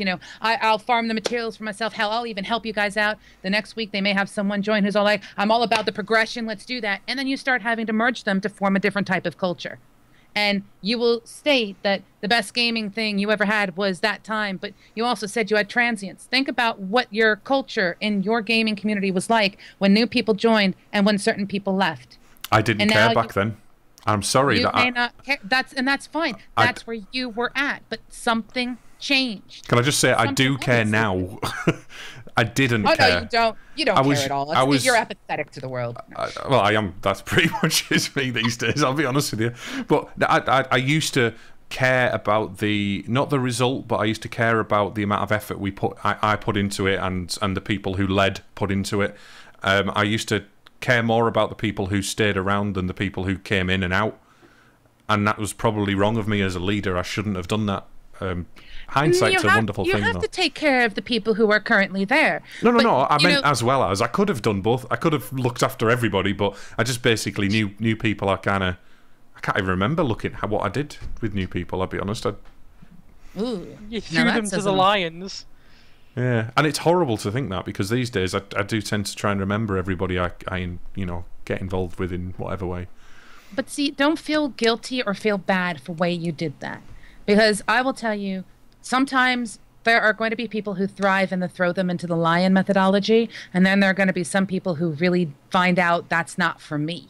And that helps them to make future choices about what types of communities they want to be in. Now, unfortunately, in some cases, it turns into what I see here as almost a form of apathetic fear towards gaming communities if it's not the one you're currently in. And to be fair, that's an okay stance to have. Because as much as Ste here is an introvert and doesn't want to have anything to do with anybody out there in the entire world and, screw off humanity, and the reality is he is in a gaming community. Yeah. He's already in one. But it's one that he's already put a lot of effort and time and love into, I imagine. He's not trying to go find something new, because where the culture is at right now is perfect. Now, if you guys turned around tomorrow and turned out to be complete dickheads to him, I'm sure he'd turn around and be a dickhead right back to you and maybe decide to just stay in his basement and never come out. Nah. Well, until tomorrow. Yeah. wait. You've watched some of the other shows, yeah? That's quite a good question, actually. With me being so comfortable with this little community we got here, if this were to suddenly disappear tomorrow, would that then drive me to go out there and seek something else? Would I feel that I was lacking enough to go out and look for some other geeky friends to play with? I think I would. I think if this community dissolved, then I would want to seek out a similar set of friends. I'm always thinking of things to, I'm always thinking of either communities to join, or even if it's going to play badminton or something like that, something different. I always want to interact with people, even though I say I don't like interacting with people. So that's a little bit of a confession. I like you guys. I do apologize. My husband is on call, so he has just gotten his on-call notification for work. I think, in the end, for me, Ste, actually, you said, convince me to join a community. I would never do that. It's always going to be what you go after. But for me, I love people, and I am not afraid to say it. I may joke and say I hate people, and people irritate me, and people piss me off. But the reality is, I am one of those really, really, really weird people who actually genuinely loves people. I look for people. I am interested in, what did you have for breakfast? Are you enjoying your work? Are you not? How can I make you smile? How can I make your day better? How can I just enjoy listening to you tell me a joke about something that happened? Or, oh, we just had this one moment together. That was funny. But hey, let's go share this with somebody else. I went through a period of time where I had interactions with a total of 4 people. Family wasn't involved. 4 whole people for 2 years of my life that I interacted with. And I did that because some really nasty stuff happened in my gaming community. That whole backstabbing thing I was talking about. I was severely destroyed. I had a nasty experience in that. And then I trimmed my social circle down to those who I could trust. And then time passed, and I realized I was suffering. and I couldn't figure out why. And when I went, you know what, I just need to find some people to play games with. That's where I had fun before. Let's see if I can discover that fun again. It's finding the people I think we're scared of. It's the searching for the right people, because it's hard work. It is incredibly hard work, but at the same time, it's not always as hard as people make it out to be. Because it depends entirely upon what you're going to look for. So you, Chris, love to get involved in forums. You love to get involved in chats. You love to just be aware of things that are happening on Twitter and all this other stuff and communicate with people. It's not going to be difficult for you to find people who are like-minded to hang out, and boom, you've got a community. You know what? Since I started doing indie game dev and started doing MMO buff and kind of raising my online profile, if that's the thing, a lot of people have actually offered to play games with me that I would never have. Not well, you for one. We've talked about doing some streams at some point ourselves. Josie, sorry, specifically. And there's you. Yeah, sorry, I was pointing at you, and then obviously realised you can't see what I'm pointing at. This is the problem, people. Someone make something so we can sit and poke each other. Take that all back. Let's take that all back. I'm sorry, I don't believe they're MIME compatible yet, but I'm sure we could build an RFC for it. But I think I forgot where I was going. I'm gonna go home now. My brain is seizing up tonight. It's not maintaining track. See, it's the people. It's what you look for in your community, and in the end, gaming communities are so diverse. Going out and finding them for you, like you said, we were going to play games together. That's where you got yourself confused, because I think you're afraid to play a game with me because you know I'll own your ass. You probably will. And you know what? I don't care. They really won't. No, you probably will, because you play a lot more games than I do. That's the thing. I'm not. Are you kidding me? I went like a year where I got a chance to play a total of maybe 2 or 3 games, even as a game journalist. All right. I mean, come on. I'm just now starting to play games again. I opened up a game and people are like, oh, I remember this game. I'm like, I've only just heard about it. Don't touch me. Hey, you don't even want to see my stacks. I've got stacks of games, and I've loads of stuff in my Steam library and everything.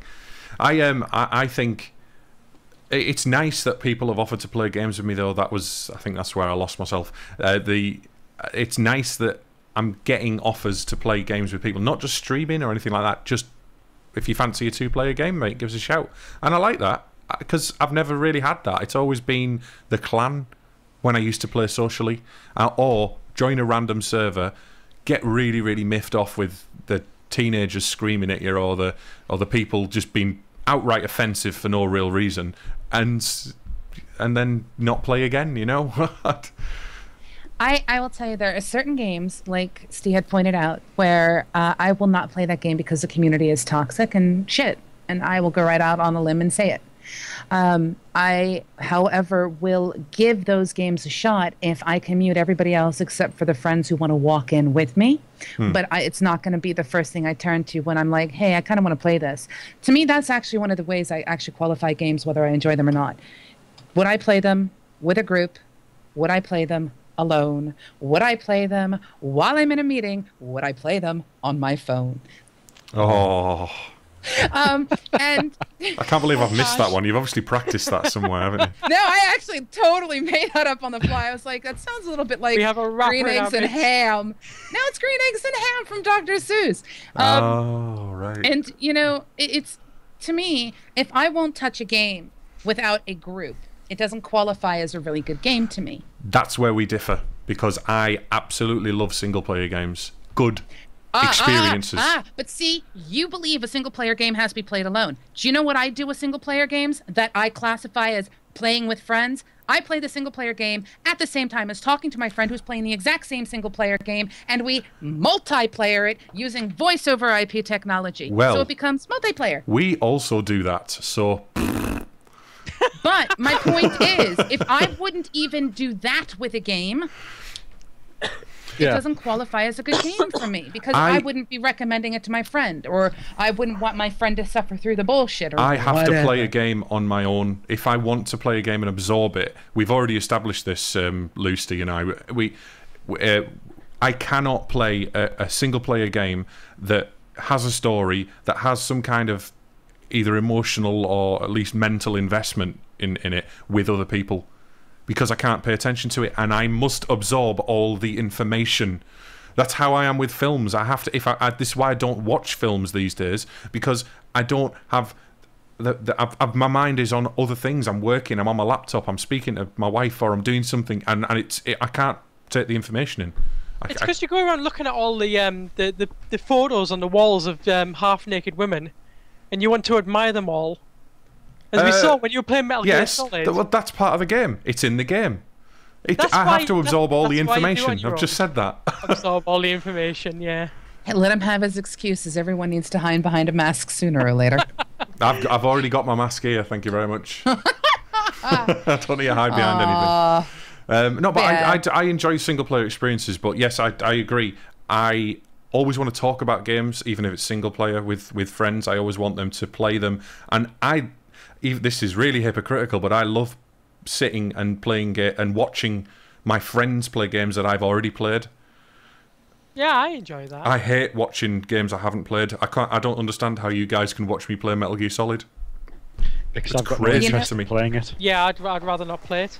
See, that's kind of the thing. The entire community world behind the Let's Play community is really interesting.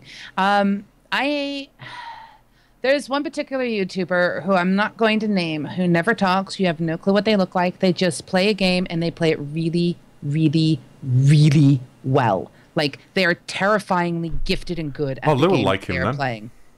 And I get a kick out of it because you can tell when they're pausing to try to show to the people who are watching that they're not going to pick up that piece of armor because they don't really need it. But, there are people who do that. And when I watch something like that, I want to see an expert play a game.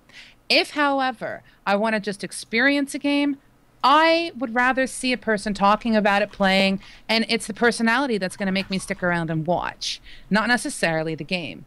And if I find someone who's doing a particularly good job of, streaming, they may be telling great jokes but be shit at the game, I will actually enjoy that. But if there's going to be no commentary, if there's going to be no way for me to see the crazy faces that someone makes or hear what they're doing or why they're making the decisions that they're making, they better be fucking good at what they do or they're going to bore the hell out of me. That's why I'm not a very good game streamer solo, because I'm not very good at games these days, and I'm not a particularly interesting person to listen to, so I think I fail miserably at that. But even though we don't get loads of viewers on our streams, on our game streams, I enjoy them. So that's all I really care about. I'll be honest, I enjoy the interaction and the comments and the trolling. My question is it these guys you enjoy playing with, or do you actually pay attention to the chat as well? The games, I pay attention a little bit, but we didn't really get that many people coming to watch. Sorry? Nothing. What was that? I'm just saying that you ignore your community. I try not to. I try to do my best with all the other things I've got going on. It is incredibly hard. I will tell you, the hardest thing for me to do was to play through a game while talking to the chat and everything and answering their questions. It was WildStar. I was previewing it to people because we had early access to it. And I got a total of a quarter of a level because I kept stopping and explaining, because I use my hands to talk. I kept explaining, so you do this, you have this, you do this. I spent in a 6-hour stream a quarter of a level. Well, I watched one of your Wildcast streams, and yes, all you did was stop and talk to people. Run, stop. And I was watching it to see what the game was like more than anything, because I hadn't seen it before at that time. I think it was getting the questions answered as well. Our focus does seem to be much more on the game. I know we're talking about communities, and we did really, really enjoy our communities that we've been a part of, especially SQS. But it was very much focused on the game. There was like a 50-50 split. And when we were in the game, it was almost all about the game. It wasn't about the people we were playing with so much. No, we just needed to make up the numbers for the relevant it was matches like, can we find 4 players for this game? Can we find 8 players so we can have a game of Left 4 Dead? It doesn't matter who in our small community it was that made those numbers, as long as it was people from our community that were there. So I think our focus is split between games and community, whereas it seems with you, Josey, that it's like the games are an enabler for you to be part of these communities and to partially. I can happily play a game that none of my friends like because I know that there are certain genres of games that I really, really like that my friends look at and go, "Woman, are you on crack?" And that's okay because I can sit there and play my game while talking to them about what I'm doing in my game, and they can be talking to me about whatever game they may be playing and still talk about, what we had for dinner, for lunch, and, what was the latest joke that we heard. I can still have that conversation even if I'm playing a game none of my friends want to play. And I'm okay with that.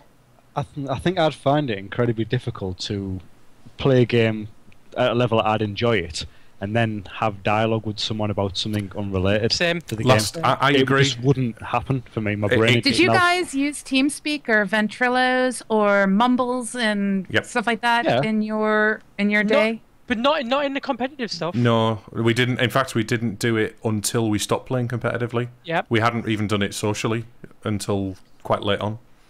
See, I think that might be part of it. My gaming experience has always involved somebody, either having them on at the table in front of me, so I'm used to having interactions with them while I'm trying to figure out what I'm going to do with that particular piece on the board and how dare they take Russia. I'm talking about Risk for those who are curious.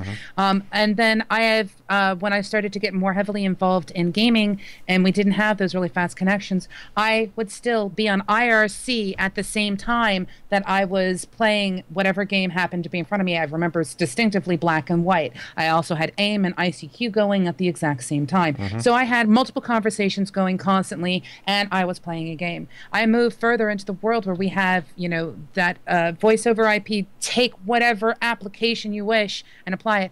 I am used to being able to play a game at a high caliber at the same time as talking to people, guiding people, responding to whispers, handling the fact that I'm having a Skype call at the same time that nobody knows that I'm doing because I'm trying to organize something else that's going on. I'm used to that vast array of doing it and being able to do it well, and that organizational thing, being able to move almost like hyper-threading in my brain from one task to the next. That was how I was the entire time. So it's almost like I was trained that way. When I do a game stream specifically. Screenager! Hello, Screenager. Sorry. How you doing, matey? Nice to have you with us, and nice to have everyone else with us. Actually, there's a lot of people in the channel at the moment. I'll say hello to people in a minute. I can talk about the game, but I feel a little bit like I'm maybe repeating myself. I feel a lot of pressure to talk about the game and what I'm doing in the game, whereas people who are watching don't always want to hear that. The things that seem to be most popular on these Residence Arcade shows are anecdotes and things that are personal to us, and the little stories we can tell. Even though I remember the first few episodes, we made a little document that said with notes on how we performed and kind of what we should improve and things like that. One of the notes was too self-indulgent. Because we were talking about our personal experiences, but I think people want to hear that, Well, that's the only way people can connect to you, and it makes it unique. That's the thing. There's a very fine line balance that you have to make if you're going to be, say, a Twitch streamer, or actually in particular a Twitch streamer, because there's more of a live audience with what you're actually doing. You need to be able to show your game or your content like your awesome show. And I can all tell you guys are now heavily reading chat because everyone's eyes just went the exact same direction. That was amazing. But, you have a community that you can talk to at the same time as you're playing a game. You need to still be able to show the content that people might be interested in and still engage in a conversation that is interesting for that community. Now, there are going to be some people who are like, I am going to play this card in Hearthstone because this is going to be the most optimum approach. And because of the fact that I know that he's playing this deck and he's got a 48.6% chance of Jenga, they can get really technical, and there is an audience for it. But there is also an audience, and I count my blessings and my lucky stars because I've started streaming in the past week. Or week and a half or so. And the people who come to my stream, they enjoy watching me play whatever game I happen to be playing and telling me about their experiences with the game. But 9 times out of 10, we're talking about some random ass shit. Like, something happens and I go, oh, come on, that would never happen in real life because, you've got this going and then this thing happened. And, you go off in this little rant, and people like to engage with you, especially if you take the time to talk to them in the chat, recognize the fact that they're there. Because in the end, it's the connection. That's what actually makes communities happen. Yes, it's the connection definitely. you have with other people. Do you not think? Well, I know I can identify my problem as being a little bit. I feel like I'm under pressure when I'm doing solo streams. When we do our streams together, I feel a lot more comfortable because I don't have to do all of the work, on my own, and that's the problem. Do you feel like you have to talk if you're doing a solo stream at all times, and there can never be dead silence? No, I don't. But I do worry that I should be talking. If I feel like I should be engaging with something other than small talk. But the problem I have, I think, is that I've got loads of subscribers, but not many people come and watch my game streams. They come and watch my dev streams. When I do them, and I don't do regular personal streams, so it's kind of difficult. Someone actually just said earlier, I don't know when you stream. I don't know when your streams are on. Although I advertise it and spam it all over the place constantly, people still don't know. Do you remember how I was saying if I'm going to watch someone and they're going to be dead silent and not really give me any kind of interaction at all, I want to see the creme de la creme performing works of magic in a game. Yeah. The moment you add that personality factor to it that I as a person can connect to, I can walk away and go, oh God, did you see the face that he made when he found out that slime was going to eat him? Those little things, those connections are what make humans naturally kind of bond together. And that's what starts the foundations of your community, especially if you start to give respect to the people who are there and what have you. But, when you add a face and a personality, and you attach a game to it, it makes a difference whether you are playing at exceptional levels or you are playing at, I have no idea how to shoot, but I'm going to go play Counter-Strike, wish me luck. People can still enjoy that as well. It's the personality in the end that people are going to find themselves attracted to. I feel as well when I don't have people watch, because I always have my chat open whenever I'm streaming. A lot of the time I don't have people join for a good while before, into the stream, and by that point when people start joining, I'm getting a bit like, oh, I've had enough now. I want to finish and engaging someone. Are you afraid of becoming mainstream? No. Just like you were really unhappy when the pro people showed up in gaming. No, Are you afraid that you might become mainstream? That was a different thing. I'm just. It's a curious question, I've explained before about the indie thing. That personally I would never sell my IP for any game, or I'd always want to have some control. Again, it comes back down to control, I think. And the control is mainly because I have put the work into this. I have organised the teams and got all of the assets and done the coding, and it's a bit of me, But the same applies to kind of, streaming, I think. I've lost myself again. I'm Do either tonight. of you two stream besides with Unresidence Arcade? No. Nope. Have you any desire to? Because I keep meaning to ask you guys if you wanted the copy of XSplit, to. I personally, I don't think me streaming a single player game would be interesting to anyone at all.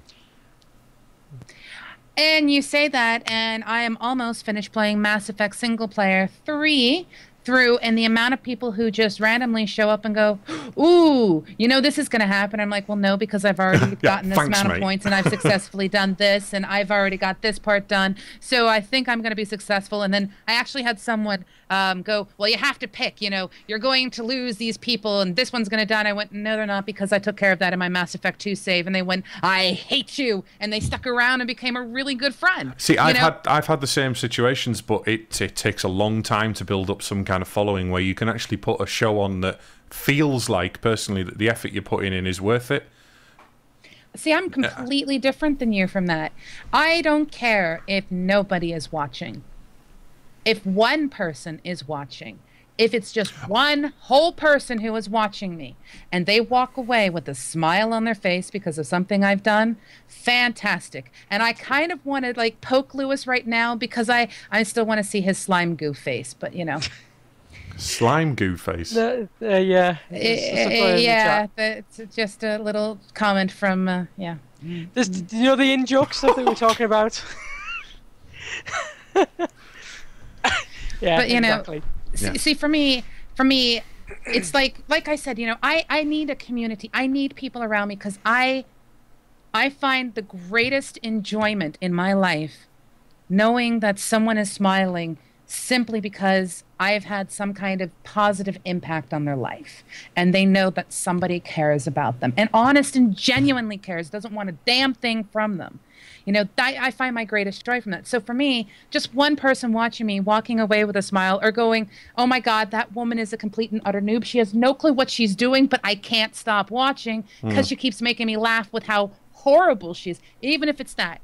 If one person just walks away with a smile on their face, I feel like a queen. I feel like I'm on top of the world.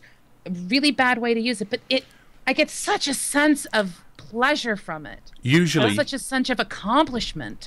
Usually, when I do stream and someone joins, and I think I'm in the middle. I think I'm an introvert/extrovert. I'm not either.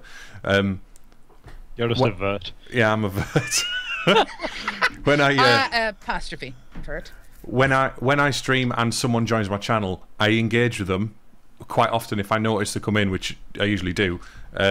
But I've also noticed that quite often when I do engage with people that are just kind of browsing, because they kind of pop in, I go, oh, hello, Zularu, or whatever your name is, and then they'll disappear as soon as I engage them. You know, and I'll start trying to talk about what I'm doing, or I don't know. I'm sure it'll, you know, if I did something more regular, it would be more thingy. But we kind of got off the subject of communities-ish. It was slightly related to it.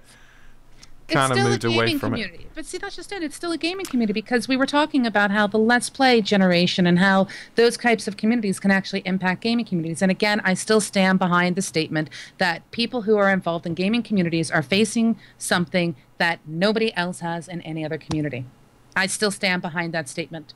And I will take you to the bank and I will buy you a My Little Pony princess outfit to argue that point with you, Chris. I will.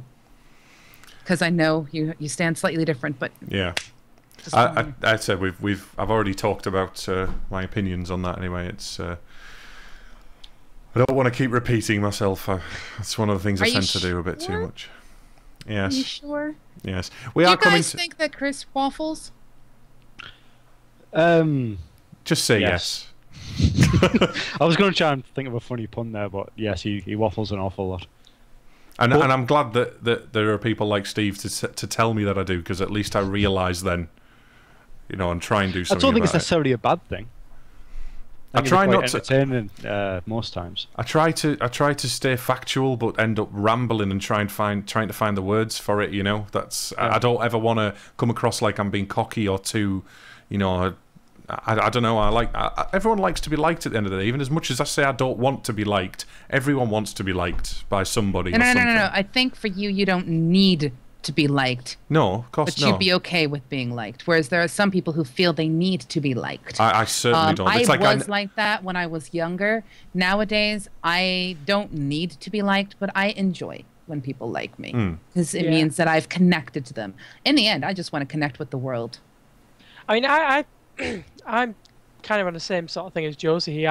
The things that I do, I love the idea that there's someone who's enjoying it and someone who's getting some kind of putting a smile on someone's face. And I do that in a different way, though. I don't do that through the games that I play, and I don't do that through necessarily through Resonance Arcade even, but through the creative things that I do, through the development and the design stuff that I do, and I get the same feeling. I love even if it's just one person telling me that something I've done was cool.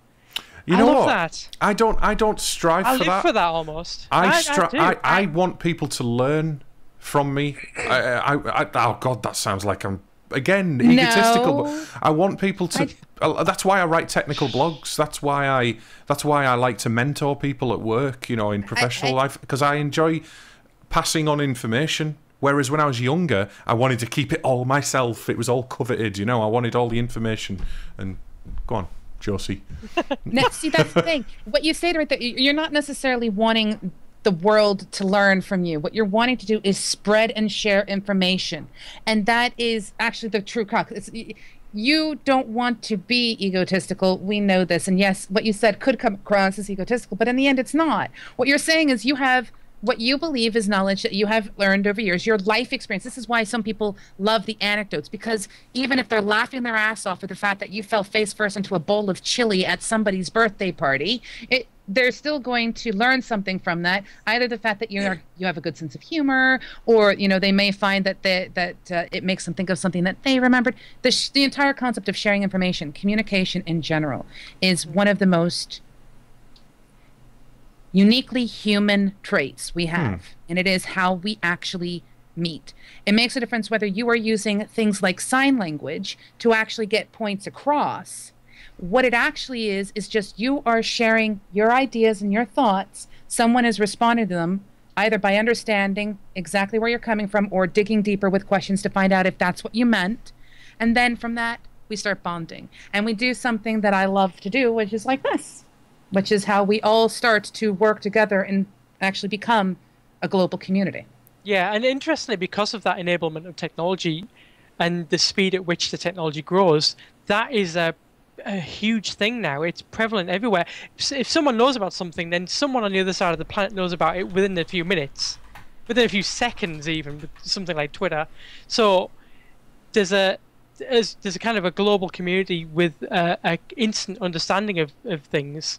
So you kind of are, I guess, in that way, that the speed of propagation of information has given us a very unique challenge to all communities, in that there's no need for information to propagate slowly through word of mouth or through visiting someone in the next village now. It's just instantly there. And there's multiple sides to it. You've got the stuff that comes too fast that is false information. I actually watched once over Facebook, or I should say a news feed on Google, a discussion about bodies that were beheaded being found. And that wasn't the story at all. It was just the news reporters trying to necessarily get clickbait. And the truth and the reality of it, I watched, Sky News go change their title frequently with their alerts that were up. And I catalog the entire process, and I put it on my website because I was just like, what the fuck is wrong with you people? So that can happen really quick. So people have to get a lot better at making judgment calls of what's true and what's not true. But because there is so much information so quickly, you end up with the communities who know and the communities who don't know, because they either weren't following the right person on Twitter, or they weren't paying attention to the right blog at the right time. And it can actually make it very difficult to get into a community because you don't have the same information that, say, somebody else does. Something you just said there kind of smacks a little bit. To me, I don't want to be part of a community to be part of the politics or bureaucracy involved in a community. But see, that's not what I'm talking about. Okay, no, but you just said that information, false or otherwise, propagates very quickly. That information I understood you talking about things like Gamergate, for example. I'm not talking about technological information. Okay, well, I've misunderstood what you're talking about. But I suppose it is also true of negative stuff that happens within a community that propagates quickly, and that can be incorrect as well. And that's the stuff that I hate, absolutely hate in any community. I hate all the superfluous stuff that's not about I suppose the game or the product or the end result. If we're not all driving towards that final thing, and we can do it in a friendly way, I usually lose interest, I think. See, that's interesting. Ste, I got a question for you. Go ahead. Ooh, questions! You just got this look of you're in an interesting position in the fact that you are more introverted than you are extroverted. Yet I take my hat off to you for doing shows like this, because it's not always easy. Although you may also have this sort of apathetic power or opinion of, I don't care if you like me or not.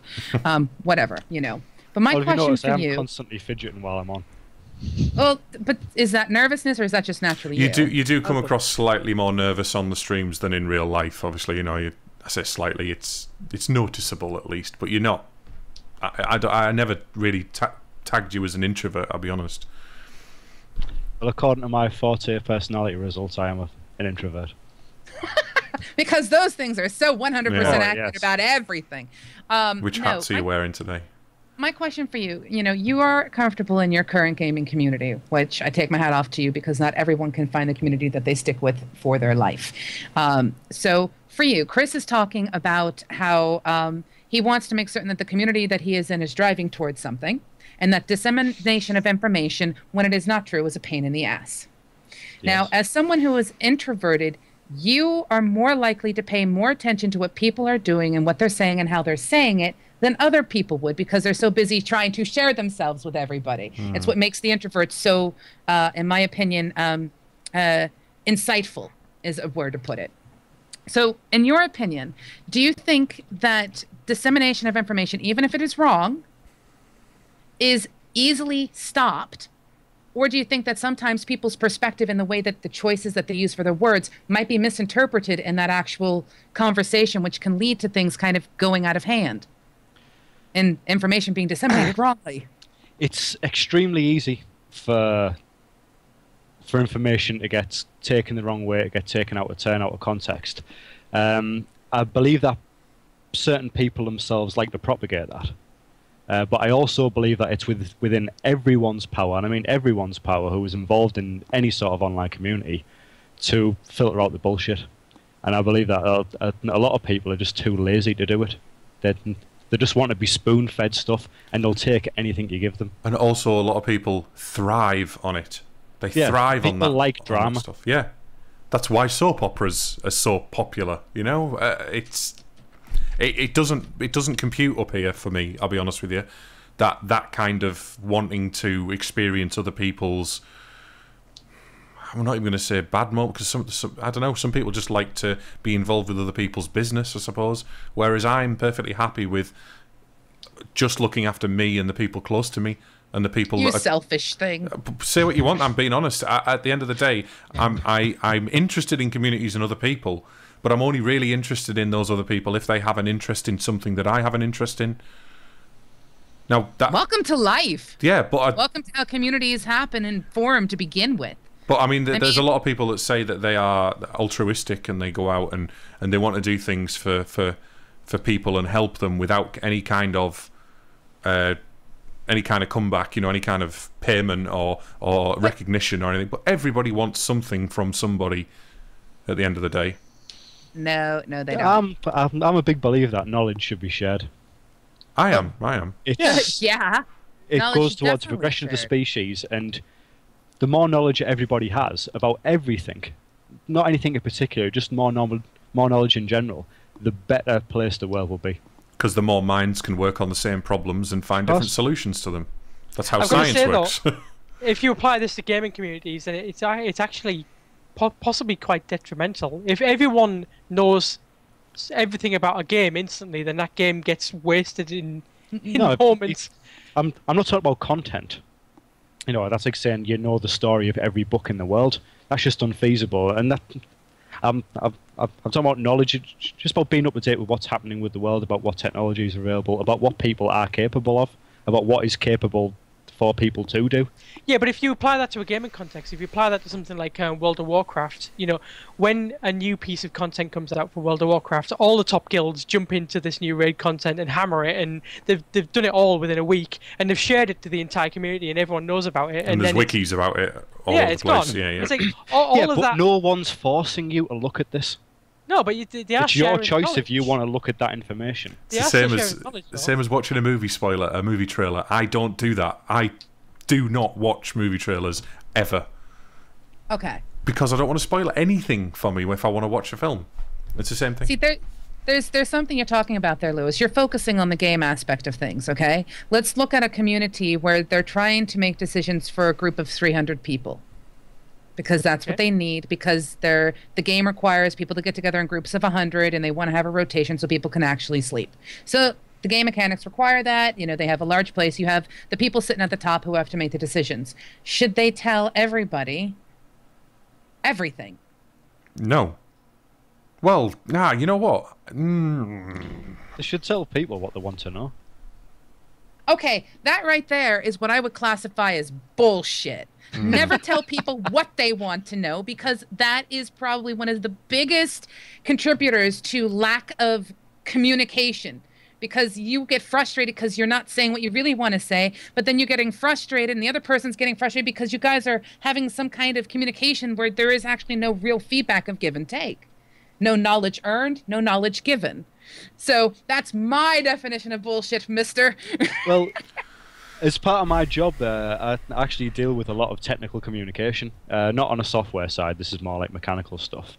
And the more concise you are with what you want and what you need, the whole thing flows a lot easier. Now, maybe I'm trying to extend that out onto an area where it wouldn't necessarily work, but that's just the way that I see things. Yeah. But see, that's not necessarily telling people what they want to hear. That's like me walking up to you and saying, I want you to fix my car, and you go, it's going to be 20 quid for me to completely replace your engine. That's what I want to hear. I want to hear that it's only going to cost me 20 quid. But there's a very big difference between making what you want to say concise and to the point. Yeah, I mean, I see what you're getting at, but if I want to know how a certain mechanic works, then I'm quite capable of finding it out myself or asking somebody who does know how that particular mechanic works. I don't need somebody up there to say, right, this is how you start the game, this is how then you progress on every single step, because then it detracts from the point of playing the game in the first place. Yeah, that's kind of my point. Is if someone does it all. Yeah. And then posts about it, and you've got a wiki about it, and all the rest of it. Then you someone's already done it, and the discovery is gone.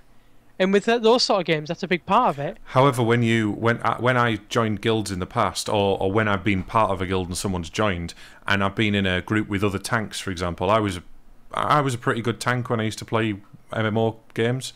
I always chose a tank. But I liked teaching other people how to do it, but I wasn't taking them through how to play the game. I was taking them through the specifics of how to tank and what you need to do. A lot of tanks don't realise that they actually have to run up and, get the attention of everybody and take most of the damage. That's the main principle of being a tank. The alpha. But yeah, they don't realise that that's what you need to do, so they don't look around and watch the mages or the healers getting battered by someone and go and run up to him and get them off. They don't realise that they have to do that. So training people to do that is a bit different from telling them how to play the game. It's a specific skill in that game, and I imagine you can apply that to most games.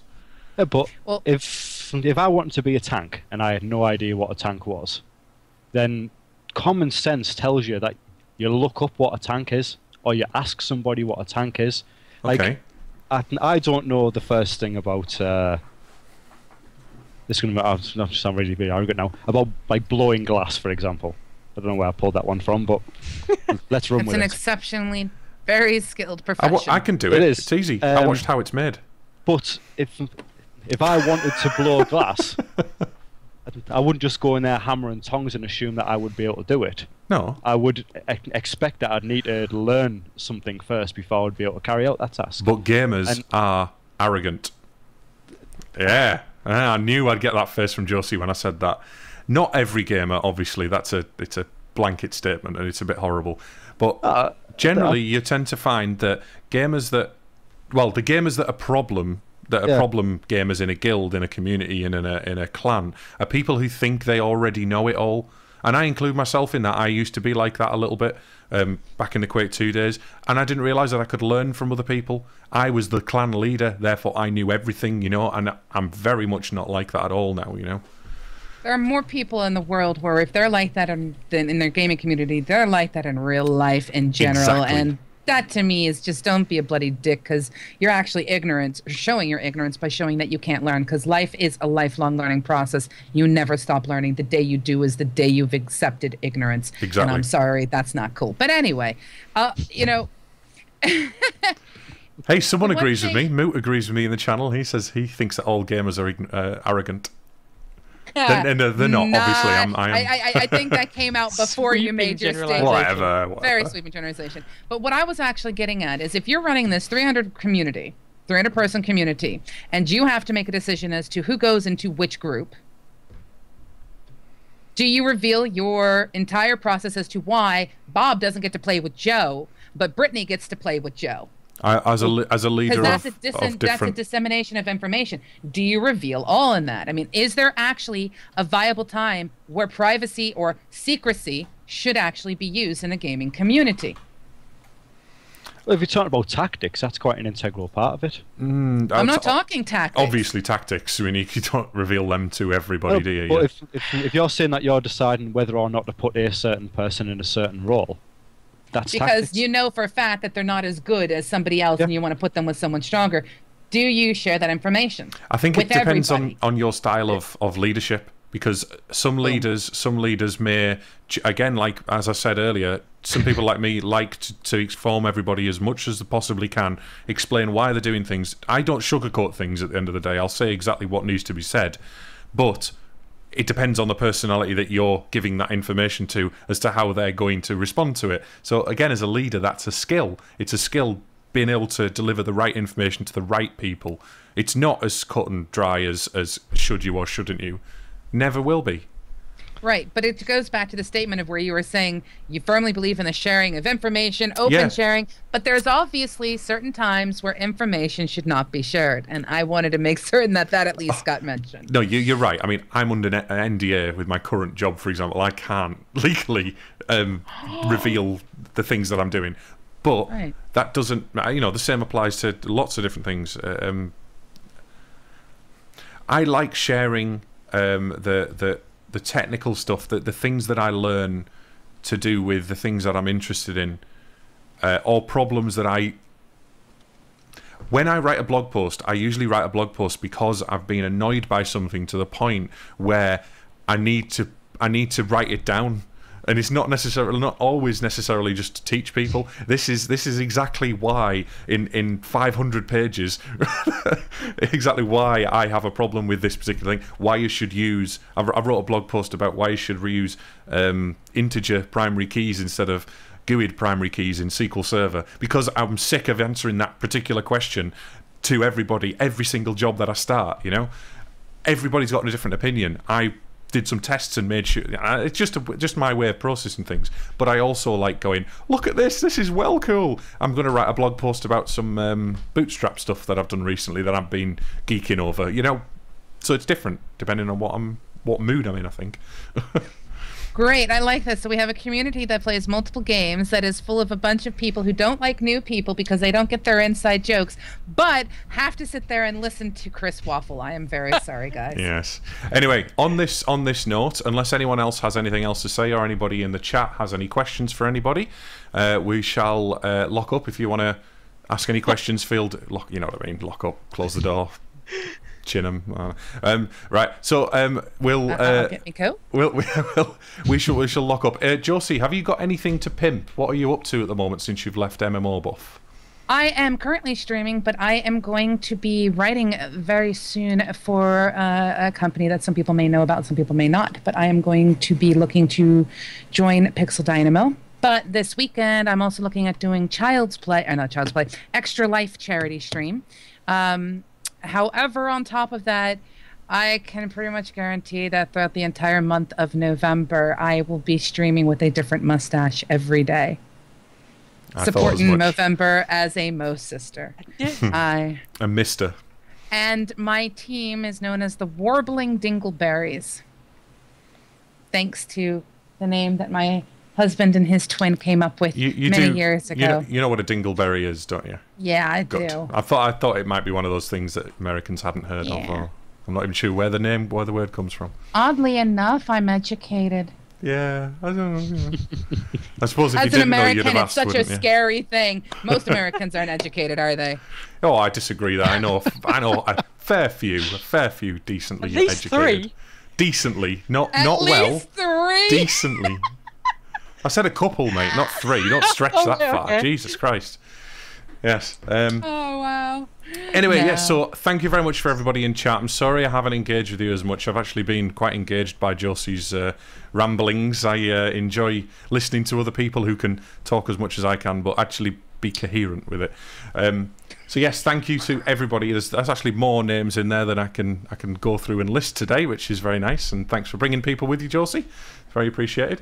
Are you kidding me? A massive, huge thank you to everyone who decided to come watch. I do miss doing shows. Trust me, it's not going to be the last time I'm around, either here or other places. I'm sure we'll be more than happy to have you on again, and if you so wish, if it's your kind of thing. But we'll talk about that later. I won't have to talk. It's great. I can just sit here. It's awesome. I can just sit here and nod.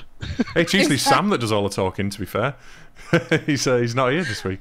So yes. Thanks everyone for watching. On Wednesday next week, we will be back with another show, another one of these shows.